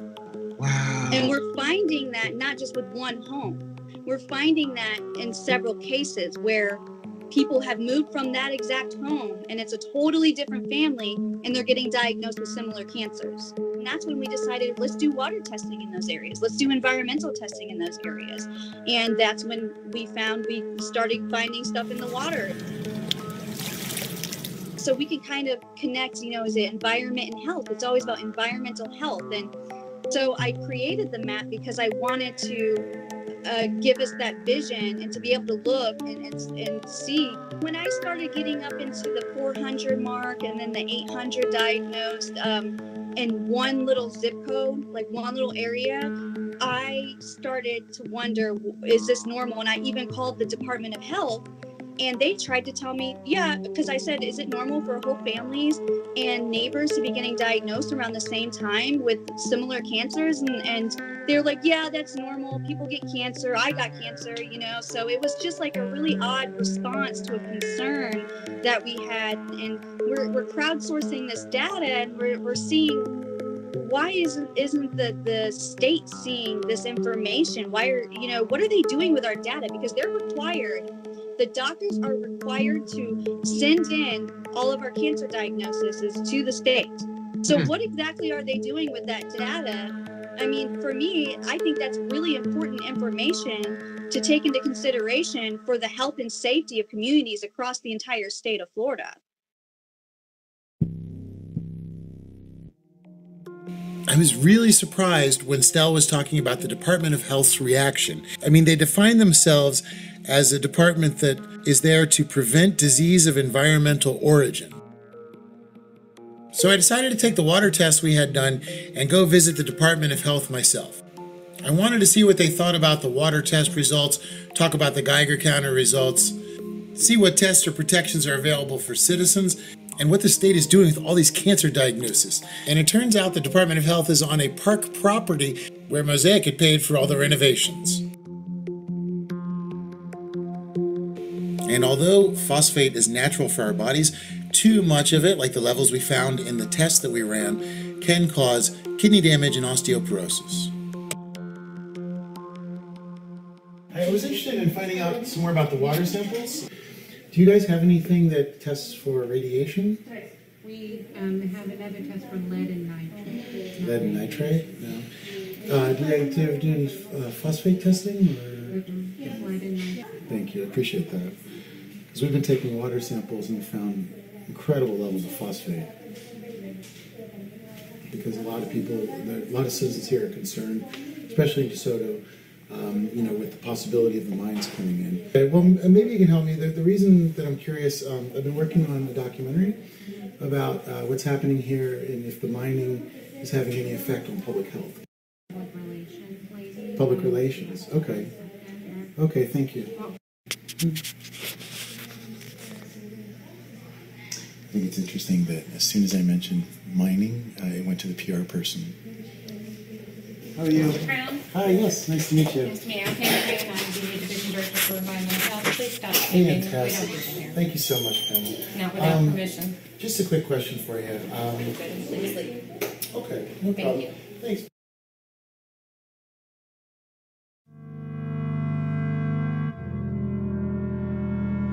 It had become really obvious that the state and Mosaic work together. There's a cancer in the body politic, and the watchdog for the industry has now become their guard dog. New developments in a breaking 8 on Your Side investigation. A big apology from Mosaic to its neighbors, the community, and Polk County for keeping a contaminated little secret. So why the big case of we're sorry? Well, for failing to timely notify people living near its new Wells plant in Mulberry of a sinkhole that sucked hundreds of millions of gallons of radioactive water into the aquifer. Senior investigative reporter Steve Andrews broke the story last week. He's back tonight with an important update that includes that overdue apology. At this point today, this hole is getting bigger. It's widening. It appears as though the walls are eroding, cracking, separating. It looks as though it's about to collapse. Florida's Department of Environmental Protection claims it's all over this, but the guardians of our environment have been dead silent about this, all of this, from the get-go.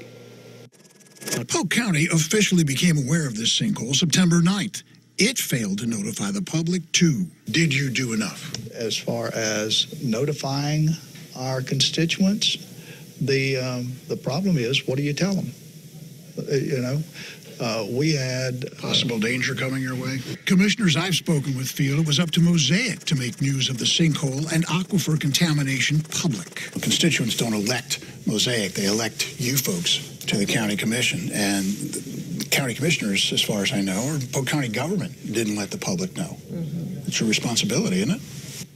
Morally, yes. Tallahassee today, DEP, the agency responsible for guarding our environment, couldn't whisk Deputy Director Gary Clark away fast enough from our Mike Vasalinda. We can set something up later. No, you haven't. We've tried to reach you for 3 or 4 days, and you don't return our calls, and you are avoiding this again. I just don't understand why you don't want to say we made a mistake. I'd like to know what that guy's chuckling about, first of all. Do they knowingly poison us? It's known. It's the DEP knows it. The EPA knows it. Everybody knows it. They let these phosphate companies police themselves. They have their own environmental crew that tests the stacks, the scrubbers, the waterways.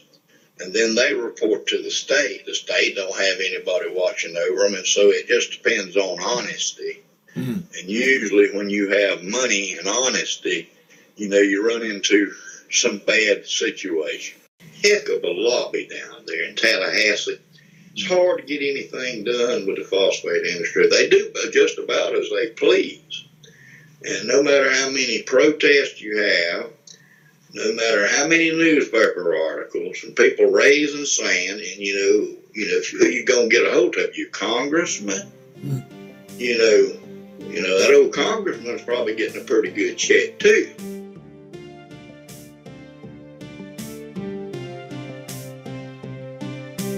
And aside from local politicians in mining areas, they spend a lot on lobbying. Over $480,000 at Ballard Partners, over $830,000 on a lobbyist that has one person. And they reach out and get people at the state level that can deregulate. And Rick Scott's a great example. After removing $700 million worth of protection money for Florida's waterways, he then gutted the entire FDEP, replacing it with lobbyists and corporate insiders that normally worked on getting the permits for Mosaic and other corporations. He shrank the permitting process from 44 days down to 2 days. Scott ordered his new staff Quote, where noncompliance occurs despite your best efforts at education and outreach, your first consideration should be whether you can bring about a return to compliance without enforcement. This approach started the hands-off of the FDEP and the creation of compliance assistance letters instead of fining the polluters. The DEP actually works with them in order to ensure business continues as usual. One of the doors Rick Scott opened was a revolving door between Hopping Green and Sam's, which is Mosaic's lawyers, and the FDEP. And I actually got to see the relationship between Mosaic and the state firsthand. Norma Killebrew had called me and asked if she could use one of the water reports that we had got from the mine to give to John Coates from the FDEP because Mosaic was trying to renew a permit. Turns out John Coates actually called the lab. When I heard this, I reached out to the lab myself, and they confirmed that John Coates had contacted them, and they had told John Coates that they do not look at the source of the water sample in order to get a true reading. John Coates then writes to Norma that he has spoken with the program director, who indicated they did not know the sample was collected from surface water and their test is designed for reporting radon exclusively from drinking water samples. He said this test is simply not applicable. So once John Coates was able to discredit the high radon level of that report, he was then able to give a generic answer back to Norma and approve the permit for Mosaic after all. Now, a little bit up the food chain from John Coates is Adam Blaylock. Now, Adam Blaylock used to be a Mosaic lawyer. Now he's the FDEP Deputy Secretary.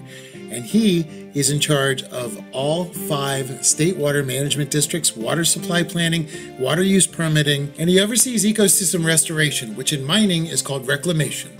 I fought it and fought it and fought it and did what I could, and I still am. I still believe in it. I still believe in doing all we can to try to get all this stuff cleaned up and get our environment cleaned up, our air cleaned up, and our workers protected. But it's an uphill battle. It's an uphill battle, and until we get representatives up there in Washington and Tallahassee in our state that don't take the money and buy the bullshit, that's what it is. It's bullshit. What's reclamation ecology? Come on, I'll show you. This is reclamation ecology.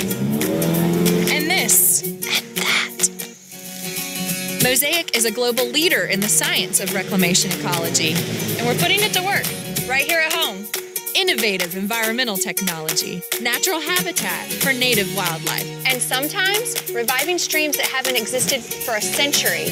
That's the science of stewardship, the science of Mosaic. When Mosaic's applying for permits in different counties, they have to submit what's called a reclamation plan. And this is the idea that when they're done mining, they're going to put the land back to use and turn it into nature.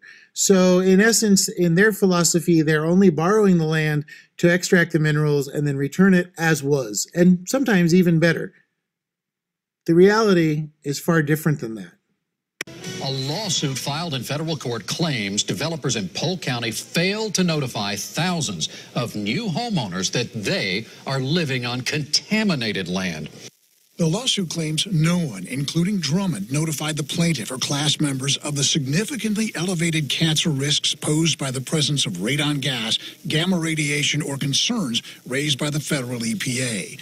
It goes on to say, in 1975, the EPA administrator informed the governor of Florida that the EPA had found elevated levels of radiation in buildings constructed on land reclaimed from phosphate mining areas and recommended that construction of new buildings on phosphate mining lands be discouraged.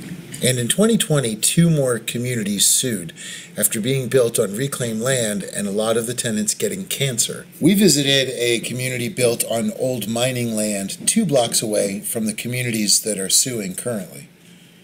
And you would have no idea how radioactive it is on these lands.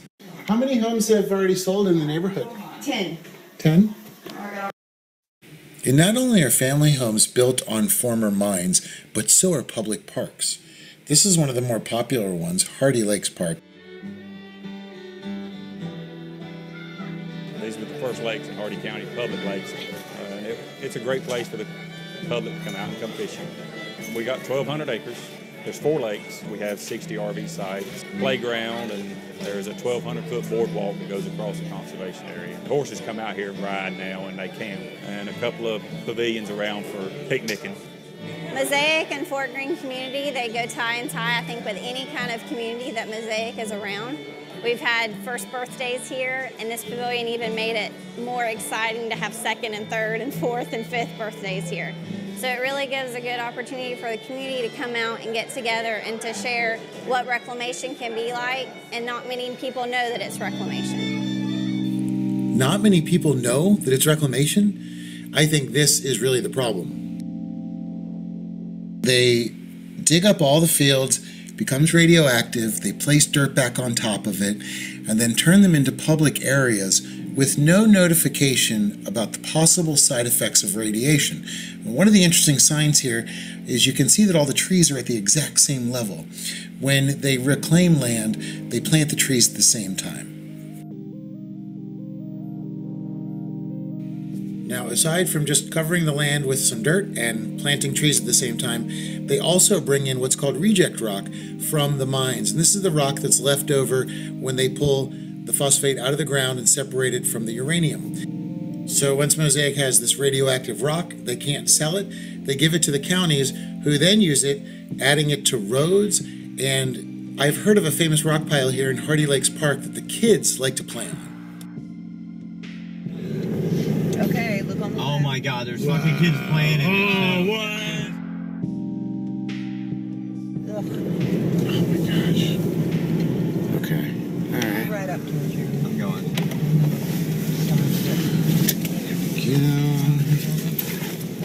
All I'm doing is let's wait for the truck. We weren't really surprised to see the white truck following us still. But we wanted to let him go by before we jumped out with the Geiger counters.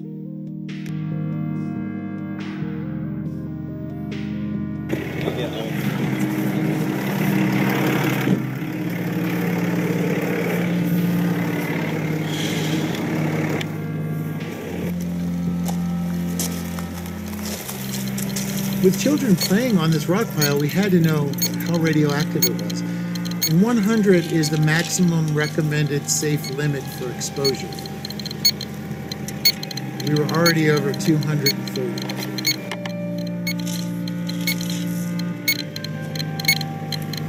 At this level of radiation, these kids have a very high probability of getting cancer. Maybe not just from one visit, but from repeated exposure.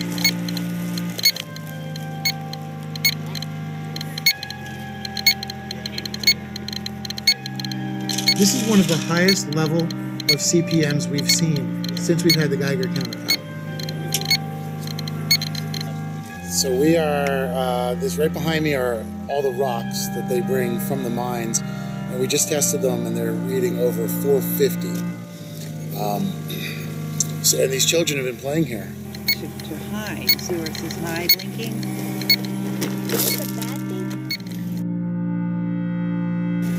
My hope is that we could get them to remove this. This is not natural here. They brought this here from the mine. It's rejected rock that fell off the side while they were getting it loaded or whatever through the process. They didn't want it, so they loaded here as a dump site. This is not natural. This is not good road. It's on all these roads, all the campsites, at the boat ramp. It's at the playground. You know, it's at the store at Four Corners. So if they can remove this to lower the radiation levels here, then, you know, it'll be all right. But they're just ignoring it. They're not doing anything. They came out here to the health department. Some experts came out here. They see that it's high levels of radiation, yet they just kind of like, you know, ignore it or say, no, it's all right, just rocks or whatever. But, you know, highly radioactive. According to the Geiger counter that the expert had and the health department. So this is the same one they use, and it's the same readings. And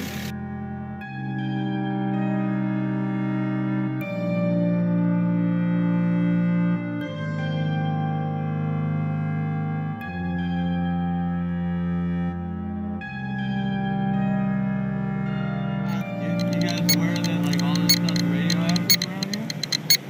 Come on, check it out.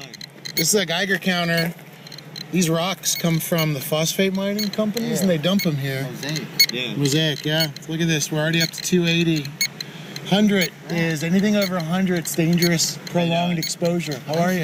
Yeah. That's crazy. We wanted to bring it down and test this area because everyone camps here.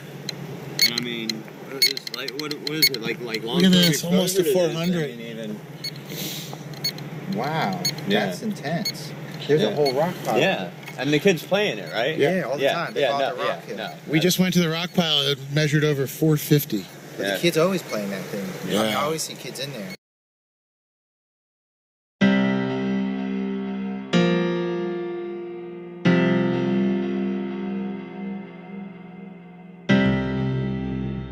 I just could not believe what I've seen. Every single place we went and put a Geiger counter down, or every place that we took a water sample from, had cancer-causing levels. The people in Florida are actually fighting a few cancers. The first being the disease, which still remains the #1 cause of death in Florida. And the second is that Mosaic moves like cancer. Once it's used up the resource, it has to expand for its own survival. But the third one may be the deadliest of all, the cancer of the body politic. The people that were regulating our polluters have now joined them, and every day they allow cancers that can be stopped to continue to happen. And as our only defense has eroded away, we pay the price with our health. And with Mosaic and the state having such a cozy relationship, the only people that could step in were the federal EPA. But when the EPA started to be run by a former coal lobbyist, they actually deregulated all water protections, leaving the people in Florida to fend for themselves. But this problem is bigger than Florida. It's not only nationwide, it's worldwide. 24 hours a day, factories are pumping cancer-causing chemicals into local waterways, all with the government's approval.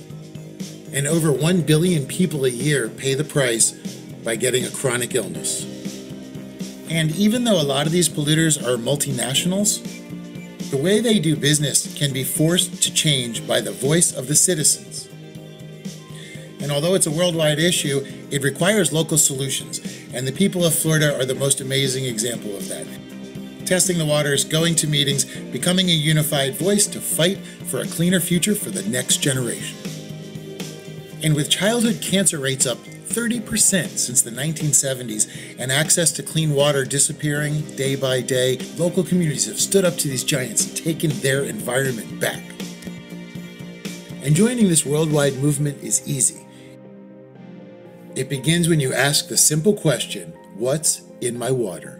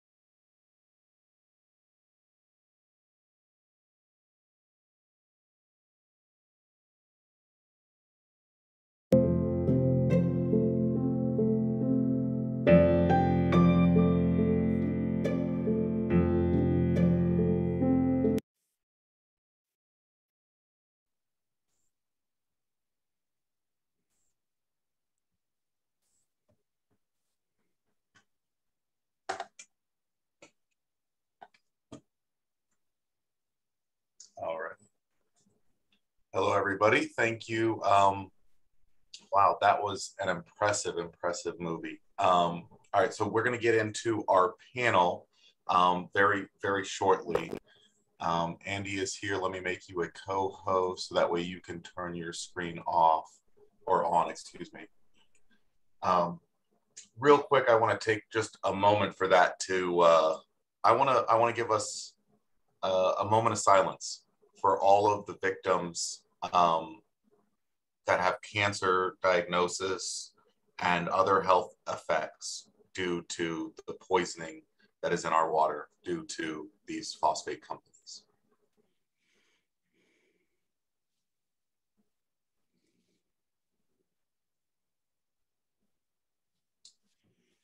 Thank you very, very much. In the Environmental Caucus, we've been working on this issue. We've had multiple chapters from across the state. We have 24 total chapters. We have mosaic mining in at least 6 or 7 of them. So it is a statewide issue, obviously, but we were working with Sarasota, who passed a resolution. We have since, at the state level, also passed a resolution. I'm going to share that real quick and give you our top line items, just so everybody knows where we stand as a caucus on these issues. Can everybody see my screen? Yes, good. We passed a resolution to protect Florida's waters from phosphate mining. We have a lot of actual data, but ultimately, due to things like this film, we came to the resolution that we are opposing new or expanded phosphate mining until these mines are truly safe and environmentally sustainable, if they ever can be. That there is sufficiently increased bond insurance to adequately cover the costs of inevitable failures, whether due to poor management, weak regulations, or natural events. That the legislature should fund solutions to environmental degradation caused by phosphate mining and improvement of best management practices that include sustainable outcomes. We insist on a clean closure of existing sites with remediation goals that include returning disturbed mining sites to equal or better environmental and habitable conditions, not just papering over them, but actually healing them. And that the state law prohibits the discharge of reclaimed water high in nitrogen into Florida's coastal waters. Thank you. Great. So with that, I'm going to hand it over to Eric. Actually, I guess I got to introduce everybody and give you your proper props on your bios. Bear with me one second.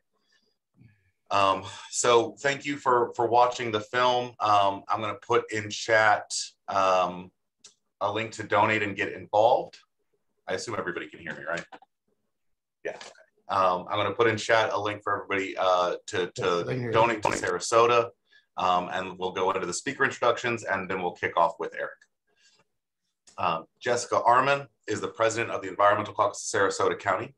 She's a true native of the Sarasota area. She is raised on the barrier island of Siesta Key, and her family has been pioneers of Sarasota's arts, music, education, real estate, and medical fields since the 1950s.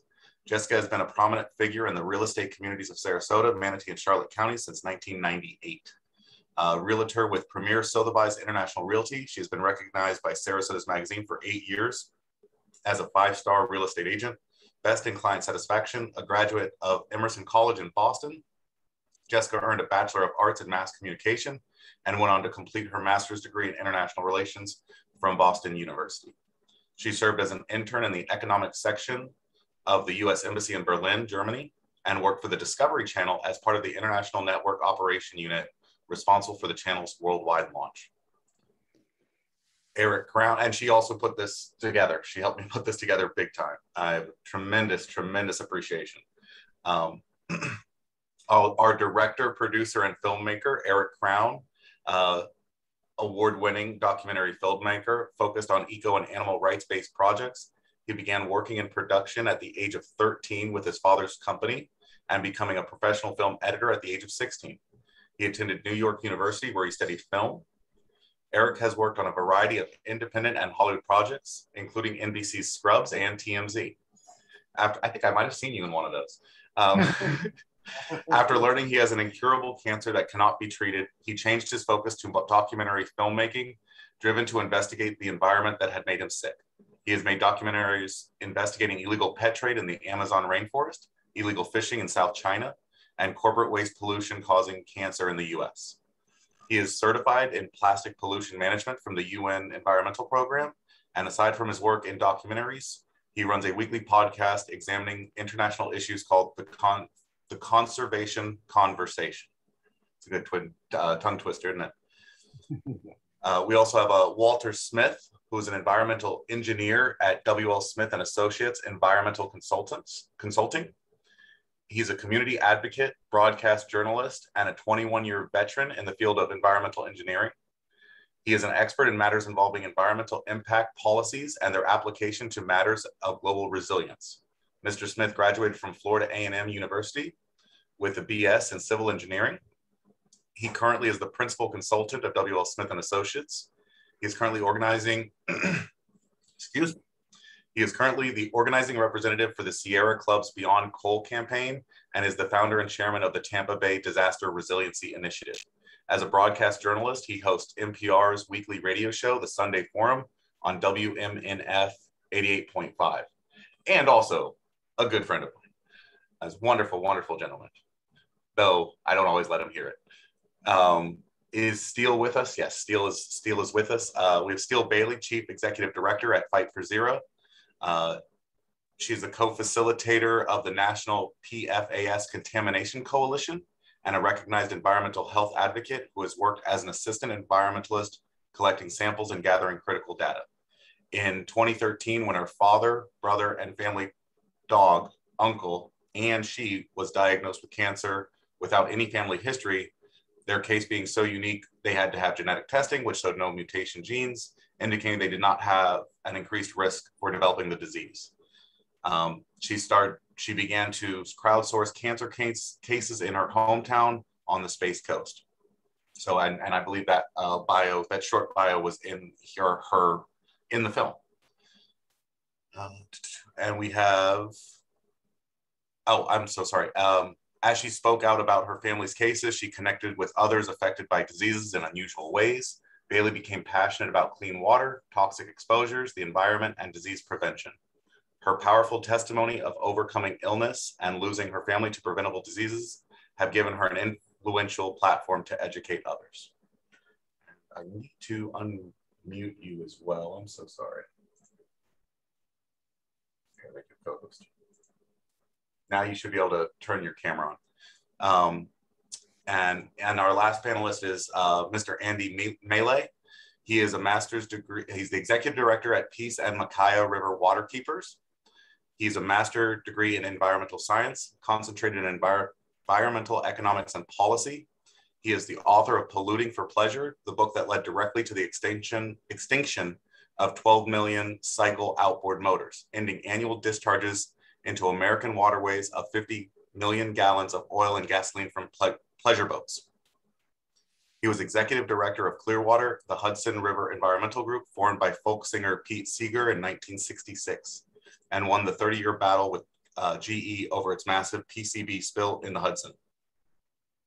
He was recently executive director of Suncoast Waterkeeper, working for protection of coastal ecosystems to halt phosphate strip mining and untrampled development in Florida, and to bring red tide back to pre-development levels.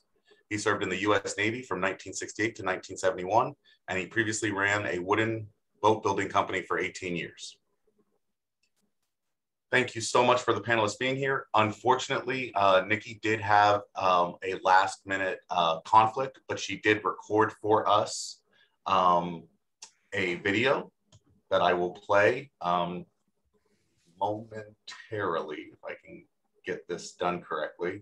And then we'll hear her video, and then we'll go right into the forum.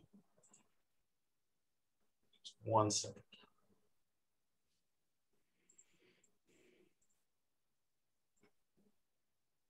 Maybe not.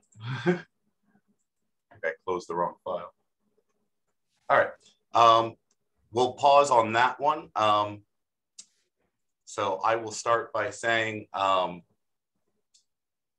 says a lot of things. A lot of us have wanted to say for many years. Eric Crown has done an excellent job of exposing the deviousness and duplicity of Mosaic, Although 3PR and the DECF cannot endorse this film as there are concerns of claims made we don't believe can be proven as of yet, water quality impact is likely the most important issue to the public concerning phosphate mining and fertilizer production. You know, there's just this small little lane where the science isn't, you know, that's the excuse. They always make this excuse in between this little detail, or they sue you if you go beyond that little detail. However, this movie is clearly a very impactful film, highlighting the misleading ads that Mosaic shows to the public and setting them side by side with the real picture of phosphate mining devastation and ultimate ruin. He shows how Mosaic bribes small counties to ingratiate themselves into the community ahead of mining. He raises the question of increased radioactivity at former mining sites, which is something that Mosaic has never adequately addressed. The filming itself is unmatched and a first feature-length documentary to show the true picture of this so far well-kept secret in Florida's hinterlands. All right, Eric, with that, please go ahead. Everybody should be able to unmute themselves and turn their cameras on. And let me change the view to the gallery view, so that way the viewers can see us all. All right.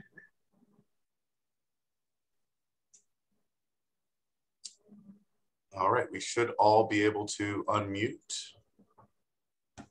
and share our screens or discuss. Well, you know, first of all, I wanted to say thank you for having this screening and allowing this to become a larger conversation. You know, I think there's so many groups and so many activists and so many approaches trying to fight for the same type of future. And it's nice to see the unity and everybody being able to come together and talk about ways that we can make changes. You know, I saw somebody had asked, well, where do we go, you know, from here? Before we get into even bigger topic ideas, remember that there is a revote in 2023 in DeSoto County. And on our website and on the Facebook page, we're going to be having the information so you can contact the county commissioners and let them know your thoughts on phosphate mining. So one thing we can do is try to stop Mosaic from expanding into DeSoto in 2023. It's a tangible thing. It's within our grasp. DeSoto already did it once. It's not a vote, it's a revote. So I just wanted to throw that out there as one thing that we can all work together on to make changes. That is very important as a call to action. Can Jessica, you want to say a couple of things, or Stel, if you're with us and available, on really acknowledging the problems that we face to actually accomplish some of this stuff? What is the problem with Mosaic? There's a lot that they do in building up fertilizer and getting that out overseas for people to get food and things like that, but put a little bit of meat on the bones, if you would. Would you like me to address that? I don't think I see Stel having her microphone on or photo. I'm 1 minute from my house, so I'll be right on in just 1 minute. Okay. Okay, I guess I'll take this question, but I'll also turn it over to Andy Mele, who was instrumental in leading the community's efforts to get the no vote in the first place. So basically, you have to kind of do what Andy and I and a couple of other friends of ours, you know, did. You have to work on campaigns. You have to try and get new leadership in office. And, you know, you need to get people to realize, you know, the economy of Florida is the environment and the environment of Florida is the economy. It's sort of interchangeable. And that is kind of the aim of our organization, is to raise awareness and to help you know, get people to run who are environmentally active and believe that, you know, that's that important to guard it. And, you know, we have to affect change and get people elected. So, and we will be doing a lot of different things. I'll speak more to it, but perhaps the best person, because they have gotten this done, not only up in the Hudson River, you know, with his background, you know, kind of slaying the Goliath, you know, David versus Goliath effort is Andy. So Andy, would you like to have a couple words about what you think might happen in 2023? Because it's my understanding that instead of doing this piecemeal, they will throw this whole thing into one enchilada and get a revote on it. Correct? Yeah. 2023. Thanks, Jessica. Thank you very much. What's going to happen in 2023 is that with the call it leadership of their county attorney, Don Kahn, no relation to Russ, they're going to be considering these 5 people, none of whom are the sharpest tools in the shed, and I'm sure they would all be the first to admit that. But all 5, you know, I mean, I couldn't consider all this stuff. There's 3 elements to this. There's the rezone, which is pretty deep, but it's basically the same as the rezone argument was a couple of years ago. It's basically, you know, there are 15 criteria for meeting the requirements for a rezone in DeSoto County, and phosphate mining met maybe 5 of them. And the rest of them, it completely did not meet. And I fail to see what's going to change. The only thing that's going to change is that the county commissioners will probably be ready for this one. They're being worked on constantly, daily by Mosaic. The second piece is there's going to be a mastermind plan, which is sort of the overarching, you know, action plan for this 20,000 plus acre mine. And then there's going to be an operating permit, which will let them start, you know, burning off all the animals and the plants and all the native Florida habitat and the rangeland and everything else that they're going to be just destroying up there.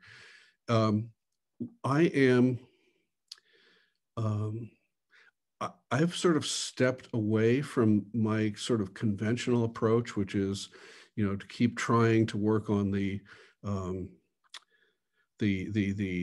court of public opinion, to keep trying to get stuff out in front of the press and everything like that. I've gone under the radar, and I'm working with a group of people who will just have to remain nameless and everything at this point.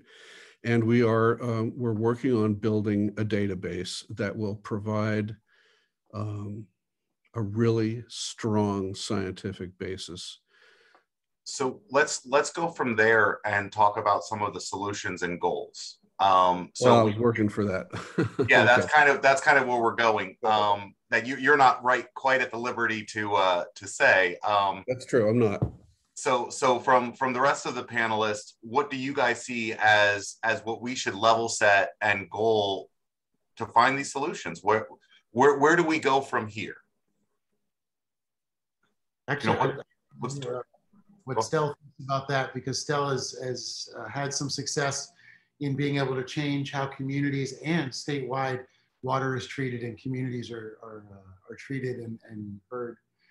So, yeah, I mean, I focus a lot on the science and the data, and data drives change on both the local, state, and federal level. And so I think we really need to start embracing science on a local level as citizens and as organizations, and start getting the data, because we've relied too much on the polluters to do that for us. And when we started embracing that and doing that part of the work and crowdsourcing cancer cases and autoimmune diseases, and we started seeing these hotspots, and we were able to call out the Department of Health and ask them, you know, why is it that communities have the burden of proof? Why do we have to come to the department and ask them to investigate these communities and their health concerns? You guys collect this data already, and we have such advances in technology. Why are we not using that? And so I think, you know, part of the solution is data, getting on the Department of Health to fulfill their role in the health aspect of all of this and how people are being affected by phosphate mining and other pollution in the state of Florida. You know, even when it comes down to blue-green algae, we've seen this, you know, where they're studying it. And so we need a lot more data, and we need a lot more studies when it comes to the human health impact of this. And so we're working with the solutions on both the state and federal level, trying to get new legislation introduced and pushing for better health protective standards on a state level, and with the Safe Drinking Water Act, which hasn't been revised for decades. And so we need to really focus on that on a federal level to help safeguard our families and our children from drinking these potentially really toxic contaminants that need more studies from the EPA and other government agencies. Very, very well said. Anybody want to add anything to that? I think she did hit exactly quite well. Now, when we talk about asking the legislature, we are all Floridians, and we have some previous candidates as well. So I think we kind of, unfortunately, are set a little bit, in opposition, because the legislature doesn't seem to want to act. And I think part of the mission here that we have is to work across the aisle. I know there were people in the film, Eric, you can definitely comment to that, of across the aisle. This isn't just a Democrat or a Republican thing. Eric, please go ahead and tell us about some of that, some of the strange bedfellows. That's a really, that's a great point. That was the one thing that I really found that was amazing, is that no matter what people's political view is, they all see that this is important to their family, to their health, to their friends, to their relatives, and to their future. So that sort of disperses the whole political thing. We always say, don't look at the environment through your political party's talking points. Instead, judge every politician through the lens of the environment. And that is what we need to do as we move forward, because we need to rethink about how people are delivering on their promises and what promises they're making to us, because we need them to become part of the process. Mosaic is in my eyes, at least, a big problem for cancer and for a lot of other issues. And we need them to come out and talk to us as well. So I think the more visible we can make things and the more out in the open we can talk about these topics, they're always trying to hush everything, then the bigger chance we have of creating a unity across both sides. Because like I said, once it becomes about your family's health, 1 in 3 people are going to get cancer in the United States. Think about your family, think about how big that is, and think about what kind of odds that gives everybody. We need to change this. We can stop some of these environmental cancers, and we have the opportunity to do that. So. Well, and I know Walter works in frontline communities on a regular basis. Walter, did you have anything to add on that? I do. Can you hear me? Can you hear me? Yes. Okay. I've listened to everyone here, and in watching the documentary, which was very well done, Eric. Kudos to you and the work that you've done. And I'm so sorry for your condition. But let me tell you, I not only work in the frontline communities, but I've also worked for Mosaic as a contractor. And everywhere I saw exactly what you were talking about, and I knew about it from Mulberry, when you were talking about Mulberry and those areas there. And I worked all along those areas as a private contractor to know some of the devastation that these people have caused. It is inexcusable to me that, as Stel said, that the public health, the agencies of public health have not been involved in resolving this issue is inexcusable, absolutely inexcusable. The mere fact that they have the ability to go out to communities, knowing that these things are happening, knowing they're happening, and to come out with proof evidence to show the connection between the illnesses that are taking place in these frontline communities, or in any community for that matter, but in frontline communities, and what the production is, or the effluent of what they're releasing from those properties into the waterways right now is absolutely criminal. Absolutely criminal. Let me tell you, the legislature, for instance, being what it is right now structurally, the legislature right now muddies the water, pardon the pun, but it literally muddies the water. This is not a Republican or Democratic thing. This is a human thing. We have got to begin to look at this thing from that perspective and begin to hold these people accountable for the human rights violations that they're continuing to commit. What they're doing is criminal and they know it. And because we know it, we need to start bringing these people to account for what they're truly doing, You know, and I'll stop here in just a minute. The bottom line is there was a time period where you had people in the civil rights movement that wanted to bring America to account for human rights violations, right? And America knew what it was doing. It knew what it was doing. And there were people who were assassinated for threatening to bring this to the United Nations. And I'm gonna tell you right now, this right here is criminal and it is at that level. They are destroying this state and they are killing people. And that is inexcusable. And that's what I have to say on that topic. Thank you. Andy. I completely agree with what he's saying. I think the day has passed for us to, try to play footsie with the FDOH and the FDEP. They are not working for us. They're working for themselves. Their jobs are nothing more than to massage public opinion and lull everybody into a false sense of security. We need to get around them. We need to fight them with everything we have, take them to the United Nations, take them wherever we need to go and get around this whole thing, get around DeSantis, the legislature is a disaster. Well, anyhow, that's what I think we need to get around them. Yeah. And just for the jugular.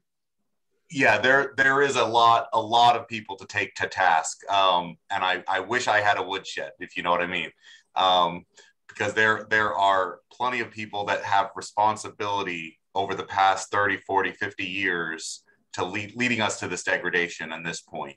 I guess Jessika, what do you think we should be doing? What's our call to action? What can we do to stop Mosaic right now, right today? What can we do? Well, you're in the right spot because you watched this movie. So first you have to identify that you have a problem. I mean, most people would rather just live in denial because it's a lot easier to take than this reality. In 2018, having grown up on the Gulf Coast and lived here for most of my about 52 years now, I saw this happen with my own eyes. In 2018, we had a red tide and then we had a green tide. And I went looking for answers like, where does this come from? Where does this cyanobacteria, all this crap? So a bunch of girls and we started paying to sample water and send it out of state and get answers to our questions. And it actually gave us more questions than answers. And I went to speak with our then Waterkeeper, Andy Mele, quite a few times to try and see if we could test some of this water. So I'm so glad that this film did this and that the citizen scientists, unfortunately, have to be the civil servants of the state, because I find the civil servants of the state are neither civil nor serving in that they're not doing their job. And so we need to take them to task. But I kind of arriving, listening to Mr. Mele and really appreciating his knowledge on the subject, I have to say that I think he's probably doing it right and just overstepping these people. I went to the office of Mr. James Buchanan last week, and he told me he didn't know anything about this DeSoto mines or anything. And I find that a little hard to believe, seeing that, he gets money from Mosaic probably, and I'm for sure his father, who was a cameo in this movie. Not a cameo, but I saw a clip with him. Sorry, I need to regress from saying that. But so, you can join a caucus like ours. You can join a beach protest. You can sign important petitions for, different things like we have here. Let me see. You can attend a meeting in DeSoto or Manatee counties and just show up. But, I've done all these things and I resent going there because I have to take off a day from work. And basically the takeaway is, they get hours to talk and we get 2 minutes, and I didn't even bother speaking the last time. But if I had to get up there, I would tell them that I resent that we're there. And I would tell them that there's 3 issues I take with this. Number one, you're wasting our time with this. And when is no. We've already gone through this exercise. We had a resounding 4-1 no against expansion. Number 2, you could really just save everybody's time and just get in a bus charter a bus and go to Polk County and go visit all these places. Then you'll know how your town's going to look. Number three, while it may be legal to discharge these waters, is it moral and is it ethical, especially when potentially a million Floridians get their drinking water supply from the Peace River? And fourth, and probably most pertinent to the conversation for the folks, in Arcadia, which I've been going there since I'm knee-high to a grasshopper, and yes, I can speak like that because I was brought up here, is, it's a way of life that is going to be totally destroyed. And this town represents, our oldest industries, citrus farming and cattle ranching. So there's all these issues, and those are the three takeaways that I take from that. And okay, Andy, go ahead. Yes, I'm sure you Jessika, you sound great. You're completely right. I just want to say one thing. In the early days, the early days of the Clean Water Act, the legislative intent was to never, ever have in America another industrial sewer, like, for instance, the Hudson River had been. And that was clearly the legislative intent of the Clean Water Act. Today, the Peace River is in stark violation of that legislative intent. Every single step of the way, it is an industrial sewer, nothing less. And the Peace River Minnesota Regional Water Supply Authority is there valiantly trying to suck up a few drops of water and treat it and treat it and treat it and treat it and give us clean water. But the fact is that the FDEP and the FDOH and all of them are in complete and total violation of the Clean Water Act, the Federal Clean Water Act, and they should have their delegated Clean Water Act authorities revoked. That would be a delicious solution to this problem. Yeah, I think one of the other things is we all need to have our science degrees, go get jobs at FDEP and literally unionize and strike until they can't operate to even write the dang permits to approve the permits. That might be a good way to get at them. Come on, I know Walter liked that one. Oh, I love it. I love it. I love it. I started out at DEP. That was like my first job out of college and out of undergrad. And I'm going to tell you, man, it's so out of focus. It's so out of focus. And up until fairly recently, so have our organizations. Now I'm very happy to see so many of our organizations now shift gears and look at what's most important, and that's the human value of this entire thing. And then of course, we look at Florida, we look at the state of Florida, and we look at what the lies these people tell are incredible. I sat there and watched, along with one of my proteges, were like the first people down there to Piney Point when it happened. And I could not believe when 2 weeks later, the now former secretary of DEP said that there was no, understand, I rewound the news reel so I could watch it and make sure I read the quote itself. He said there was no radioactive material that left that stack at Piney Point going into the waterways. I was blown. Mm-hmm. I was blown. I wanted to pick up the phone and call Russ. I wanted to call somebody. I wanted to tell somebody, what the hell is this guy talking about? Does he even have a science degree, this guy? I mean, incredible. There's no way in the hell that you can come up with that and then come up with the concept of saying, well, it'll just dilute radioactive waste. You're going to dilute radioactive waste. Really? That's right. And then we have this giant fish kill off, 2 weeks later, where people can't even go to the beach without breathing in toxins. And people are trying to figure out why the fish are dead. They're literally saying, well, we don't know yet why the fish are dead. I'm like, what do you mean? Why? They got old. They just wanted to take a long nap, Massive heat, radioactive material, massive heat, nitrogen. You do the math. Come on. I mean, unbelievable. And the estuaries are just being tortured right now. Just tortured.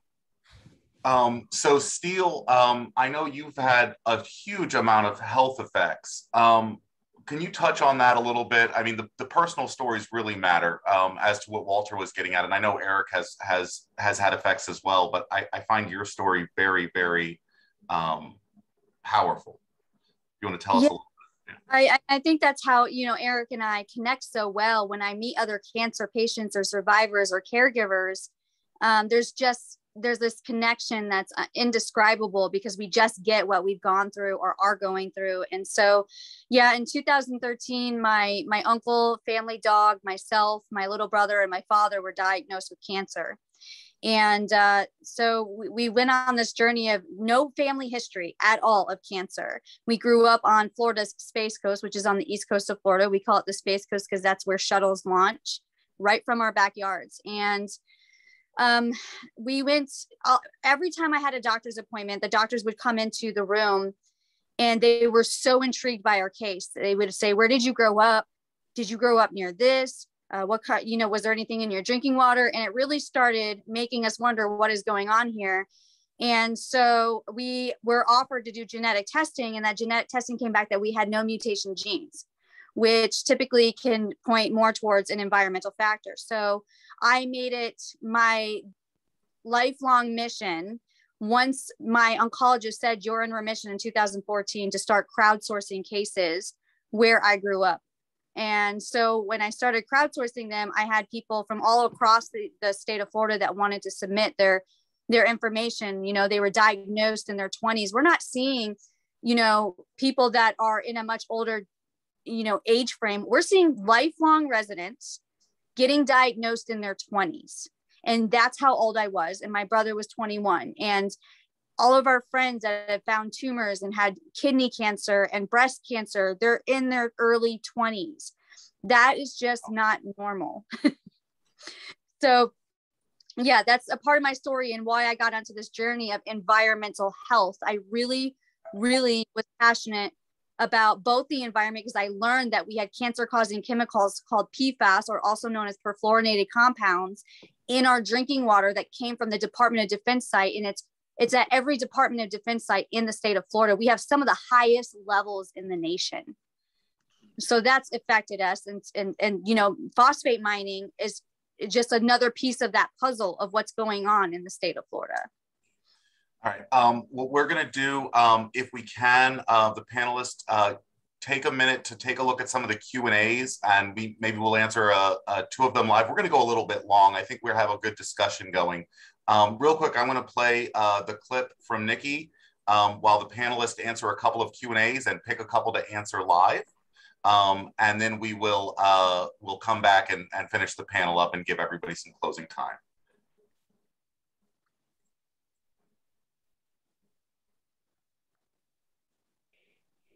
Good evening, Democrats all across the state of Florida. Good evening, Democrats all across the state of Florida. My name is Nikki Fried. I'm your Florida Commissioner of Agriculture and Consumer Services. I wanted to send a very special shout out to the Democratic Environmental Caucus and to the Sarasota Democratic Caucus for all of the hard work that you have done protecting our environment across the state of Florida and putting on such an exceptional evening. We know we have a lot of work to do. The mining industry has decimated our state. Look what happened out in Piney Point. These are waiting, ticking time bombs.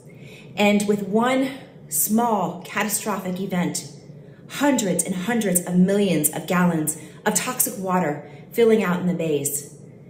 And each of these other gypsum stacks are the same conditions, just waiting for the opportunity to destroy our environment, destroy our ecosystem, our marine life, our economy, and people's way of lives. So having additional attention to this issue is so important, making sure the rest of the state wakes up to what is happening here in our state. As Commissioner of Agriculture, I do not oversee the mining conditions and mining permits in our state, but I've called out DEP and the governor's office for not taking proactive actions to not only clean up the water that is already in all of these stacks, but more importantly, to come up with a game plan. How do we stop this from happening and continuing for generations to come? There's no plan in place. I've asked those questions. I've raised them at cabinet meetings. I've raised them in letters to DEP and to the governor's office with no response. We know that if we don't protect our environment today, we won't have it for tomorrow. It's also why that I have written letters to the DEP that we should not be extending any permits to Mosaic. Mosaic is one of the worst environmental actors in the state of Florida and across the country, and have never been held accountable. I've traveled the state and have listened to so many stories of people on the ground, whether it is city and county commissioners, whether it's people that live into these communities, whether it's activists or general citizens who have seen firsthand the tactics that get used by Mosaic to get their way in politics, to get their way on permitting, and we've got to stop this. DEP is not supposed to be a rubber stamp for these permits. They're supposed to look that there's a plan to protect our environment, and that's just not happening. So we need people like you, and we need documentaries like you're seeing tonight that elevate this issue and bring it to the forefront, that people all across our state understand that this has to stop. If we destroy our environment, there is no going back. There's no fixing it. And the hundreds of millions and billions of dollars that it's going to take to fix the current situation should not be on the backs of the taxpayers. These companies that have intentionally destroyed our environment are taking good water and moving it around into areas and putting it into other communities once it's dirty. This is our Flint, Michigan, and we need to stand up, we need to stand united, and we need to educate the people of our state what is happening so that we can be united and the people of our state finally having a voice at the table to stand up to these polluters that are hurting our environment. So everybody who has been engaged in this war for a very long time, we have a choice. We have a choice in November 2022 to end this corruption, to end the control that Mosaic has had on our state for so many years and decades. So thank you for staying engaged. Thank you for wanting to lend your voice to this cause. And thank you again to our environmental caucuses for continuously being the lead and the voice. We count on you and we thank you.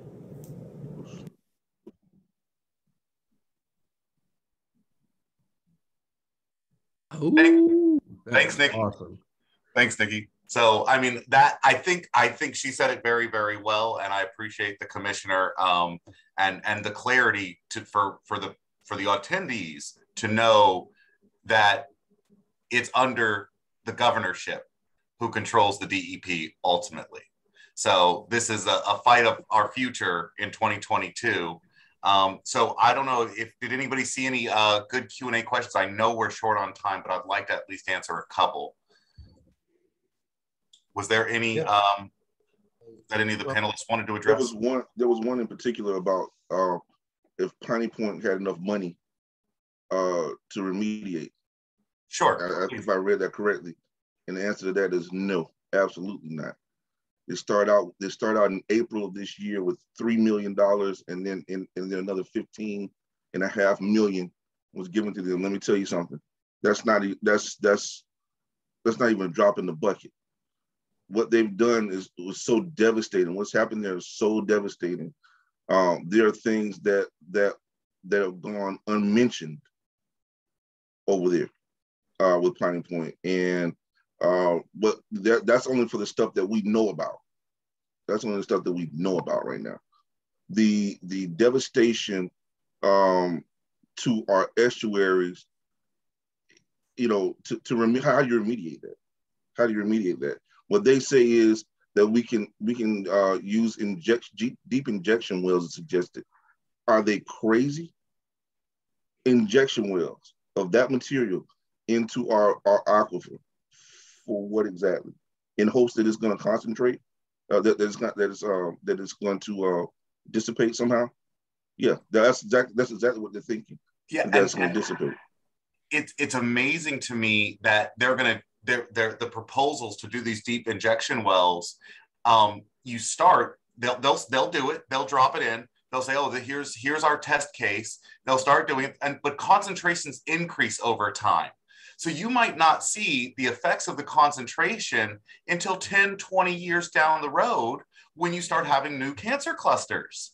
because they're going to think it's safe and fine because there's nothing's going to happen right away because the concentration levels have not gone to that degree. So one of the most important things that we can do, as Jessika had said, is some representatives literally don't know. They don't know better.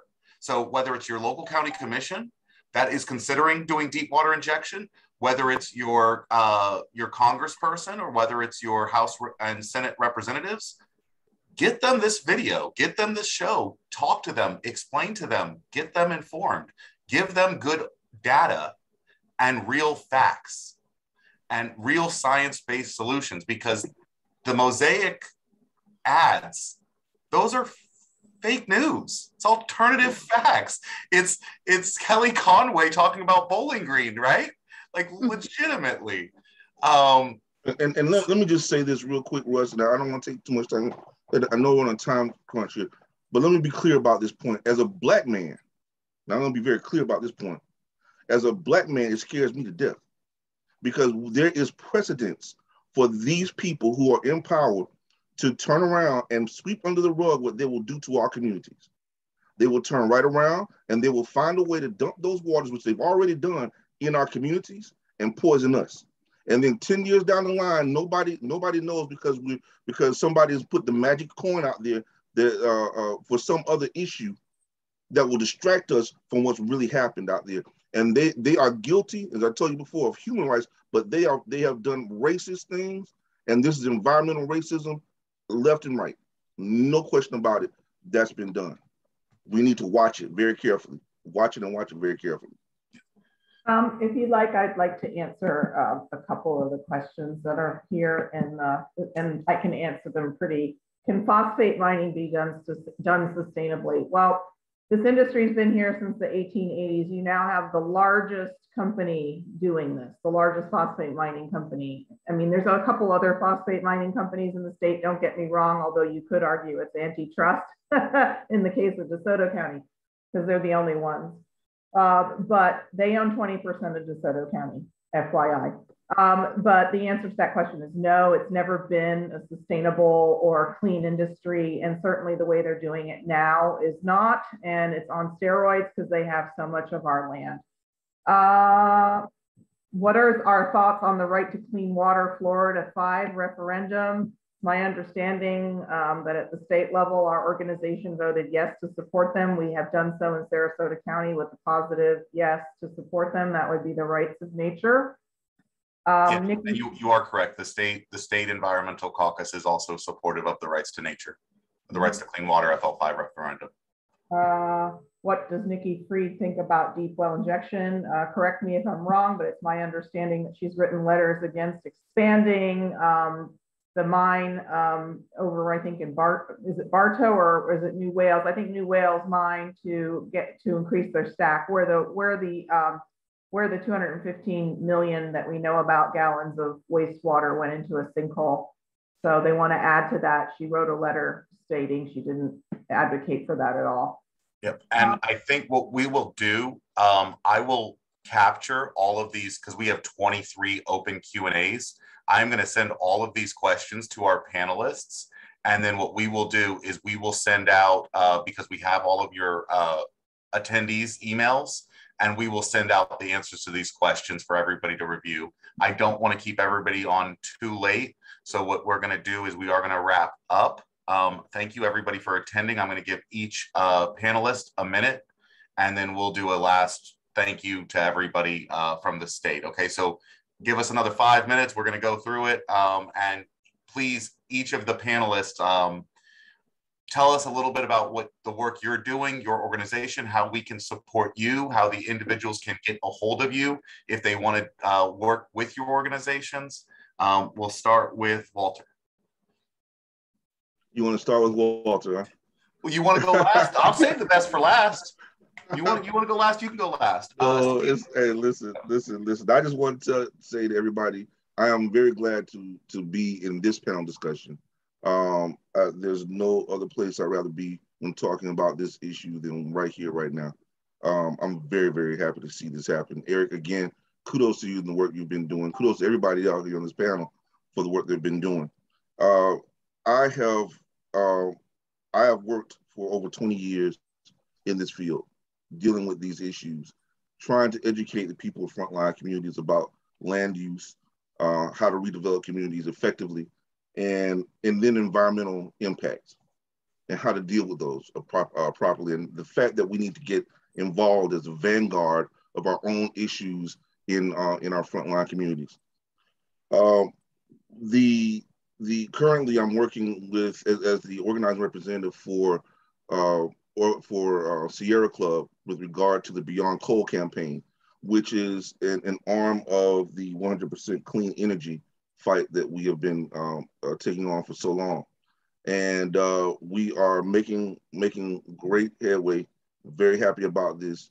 And we are taking the fight to TICO to get them to actually change over and get that solar energy put in. We got to do it. We have to do it. Too many lives have been at stake. I'm also working with Black and Brown communities to make sure that we are as I said before, in the front lines of our own issues. We are usually the ones who are at the top of the list whenever we talk about impacts, health impacts that happen to our communities, and we can no longer afford to have other people speak for us when it comes to these issues. We've got to be on the front line of those issues right here, right now. So we're standing 10 toes down, boots on the ground, ready to go right now. Thanks, Walter. Stel? Stel. I'm so sorry. I'm so sorry. It's okay.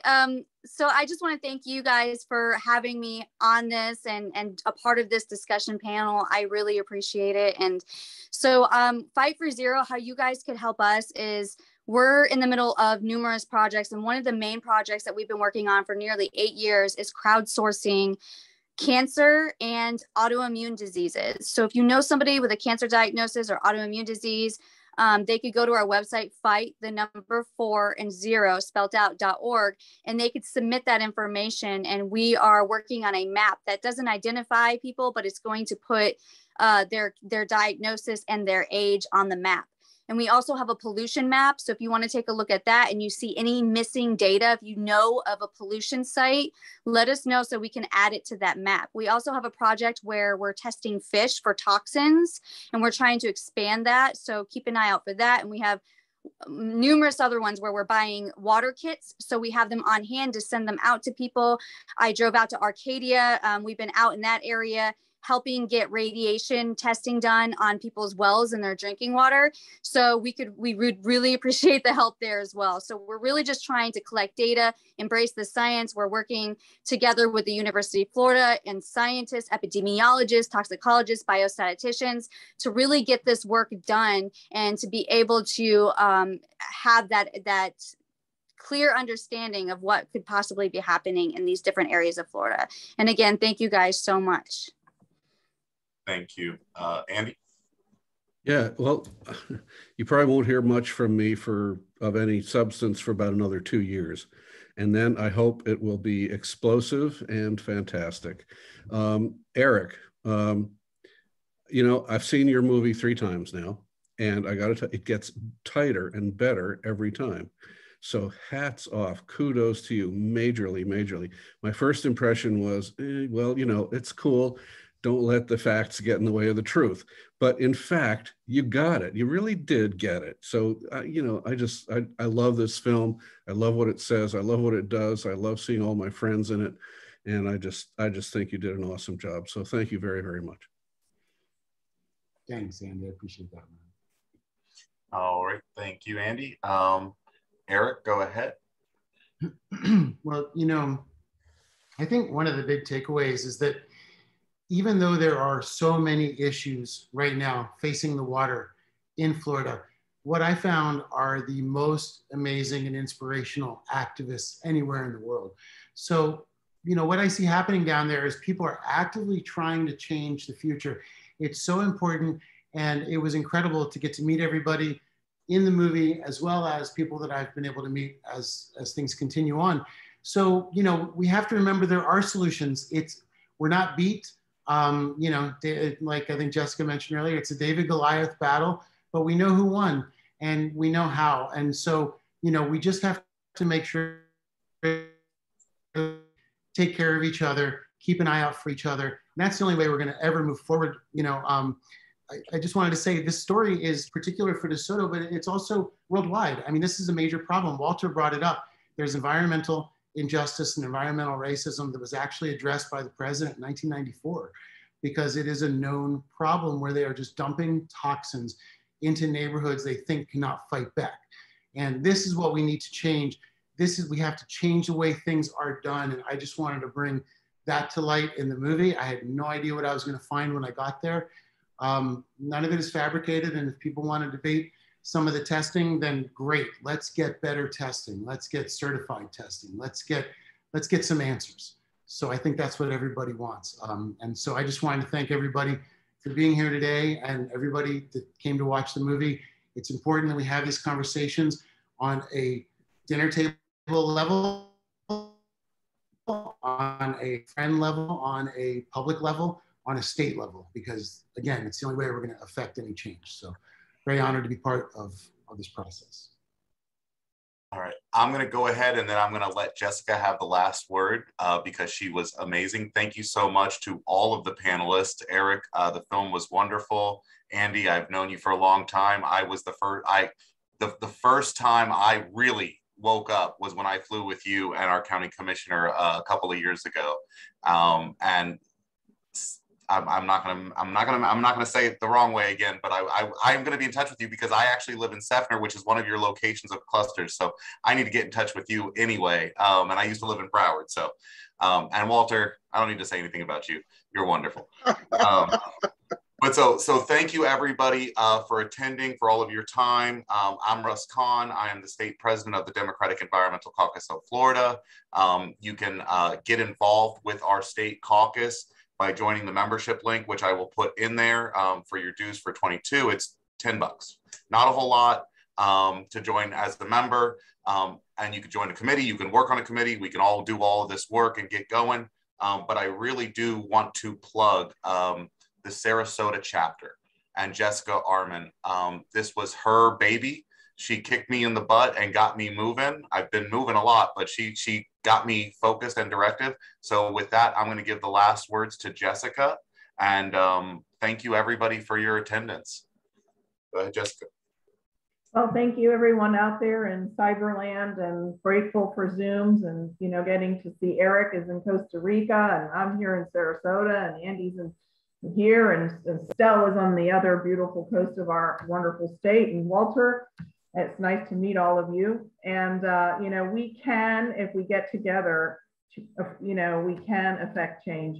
But it will take thousands of us. It's not going to just be hundreds. It's going to be thousands of people. So we need to make everybody aware. We have 24 chapters out of 67 counties of our environmental caucus.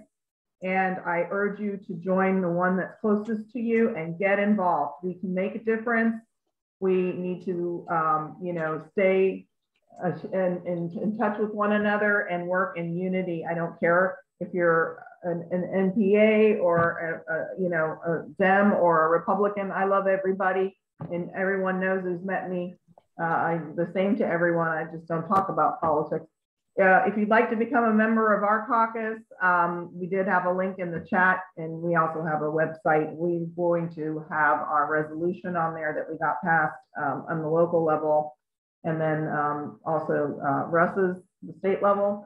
You can join a protest. I'm kind of beyond that at this point, but a lot of people like to do that. You can sign petitions, also the fl5.org, and you can also attend the meetings in DeSoto, and also tomorrow, short notice, but there is Wednesday, October 6th, and thank you, Ruth, from our caucus up in Manatee County from 4 to 7 in the Manatee County or Bradenton, Manatee Downtown Central Library. They're going to be having a last minute discussion about the draft permit on the injection law.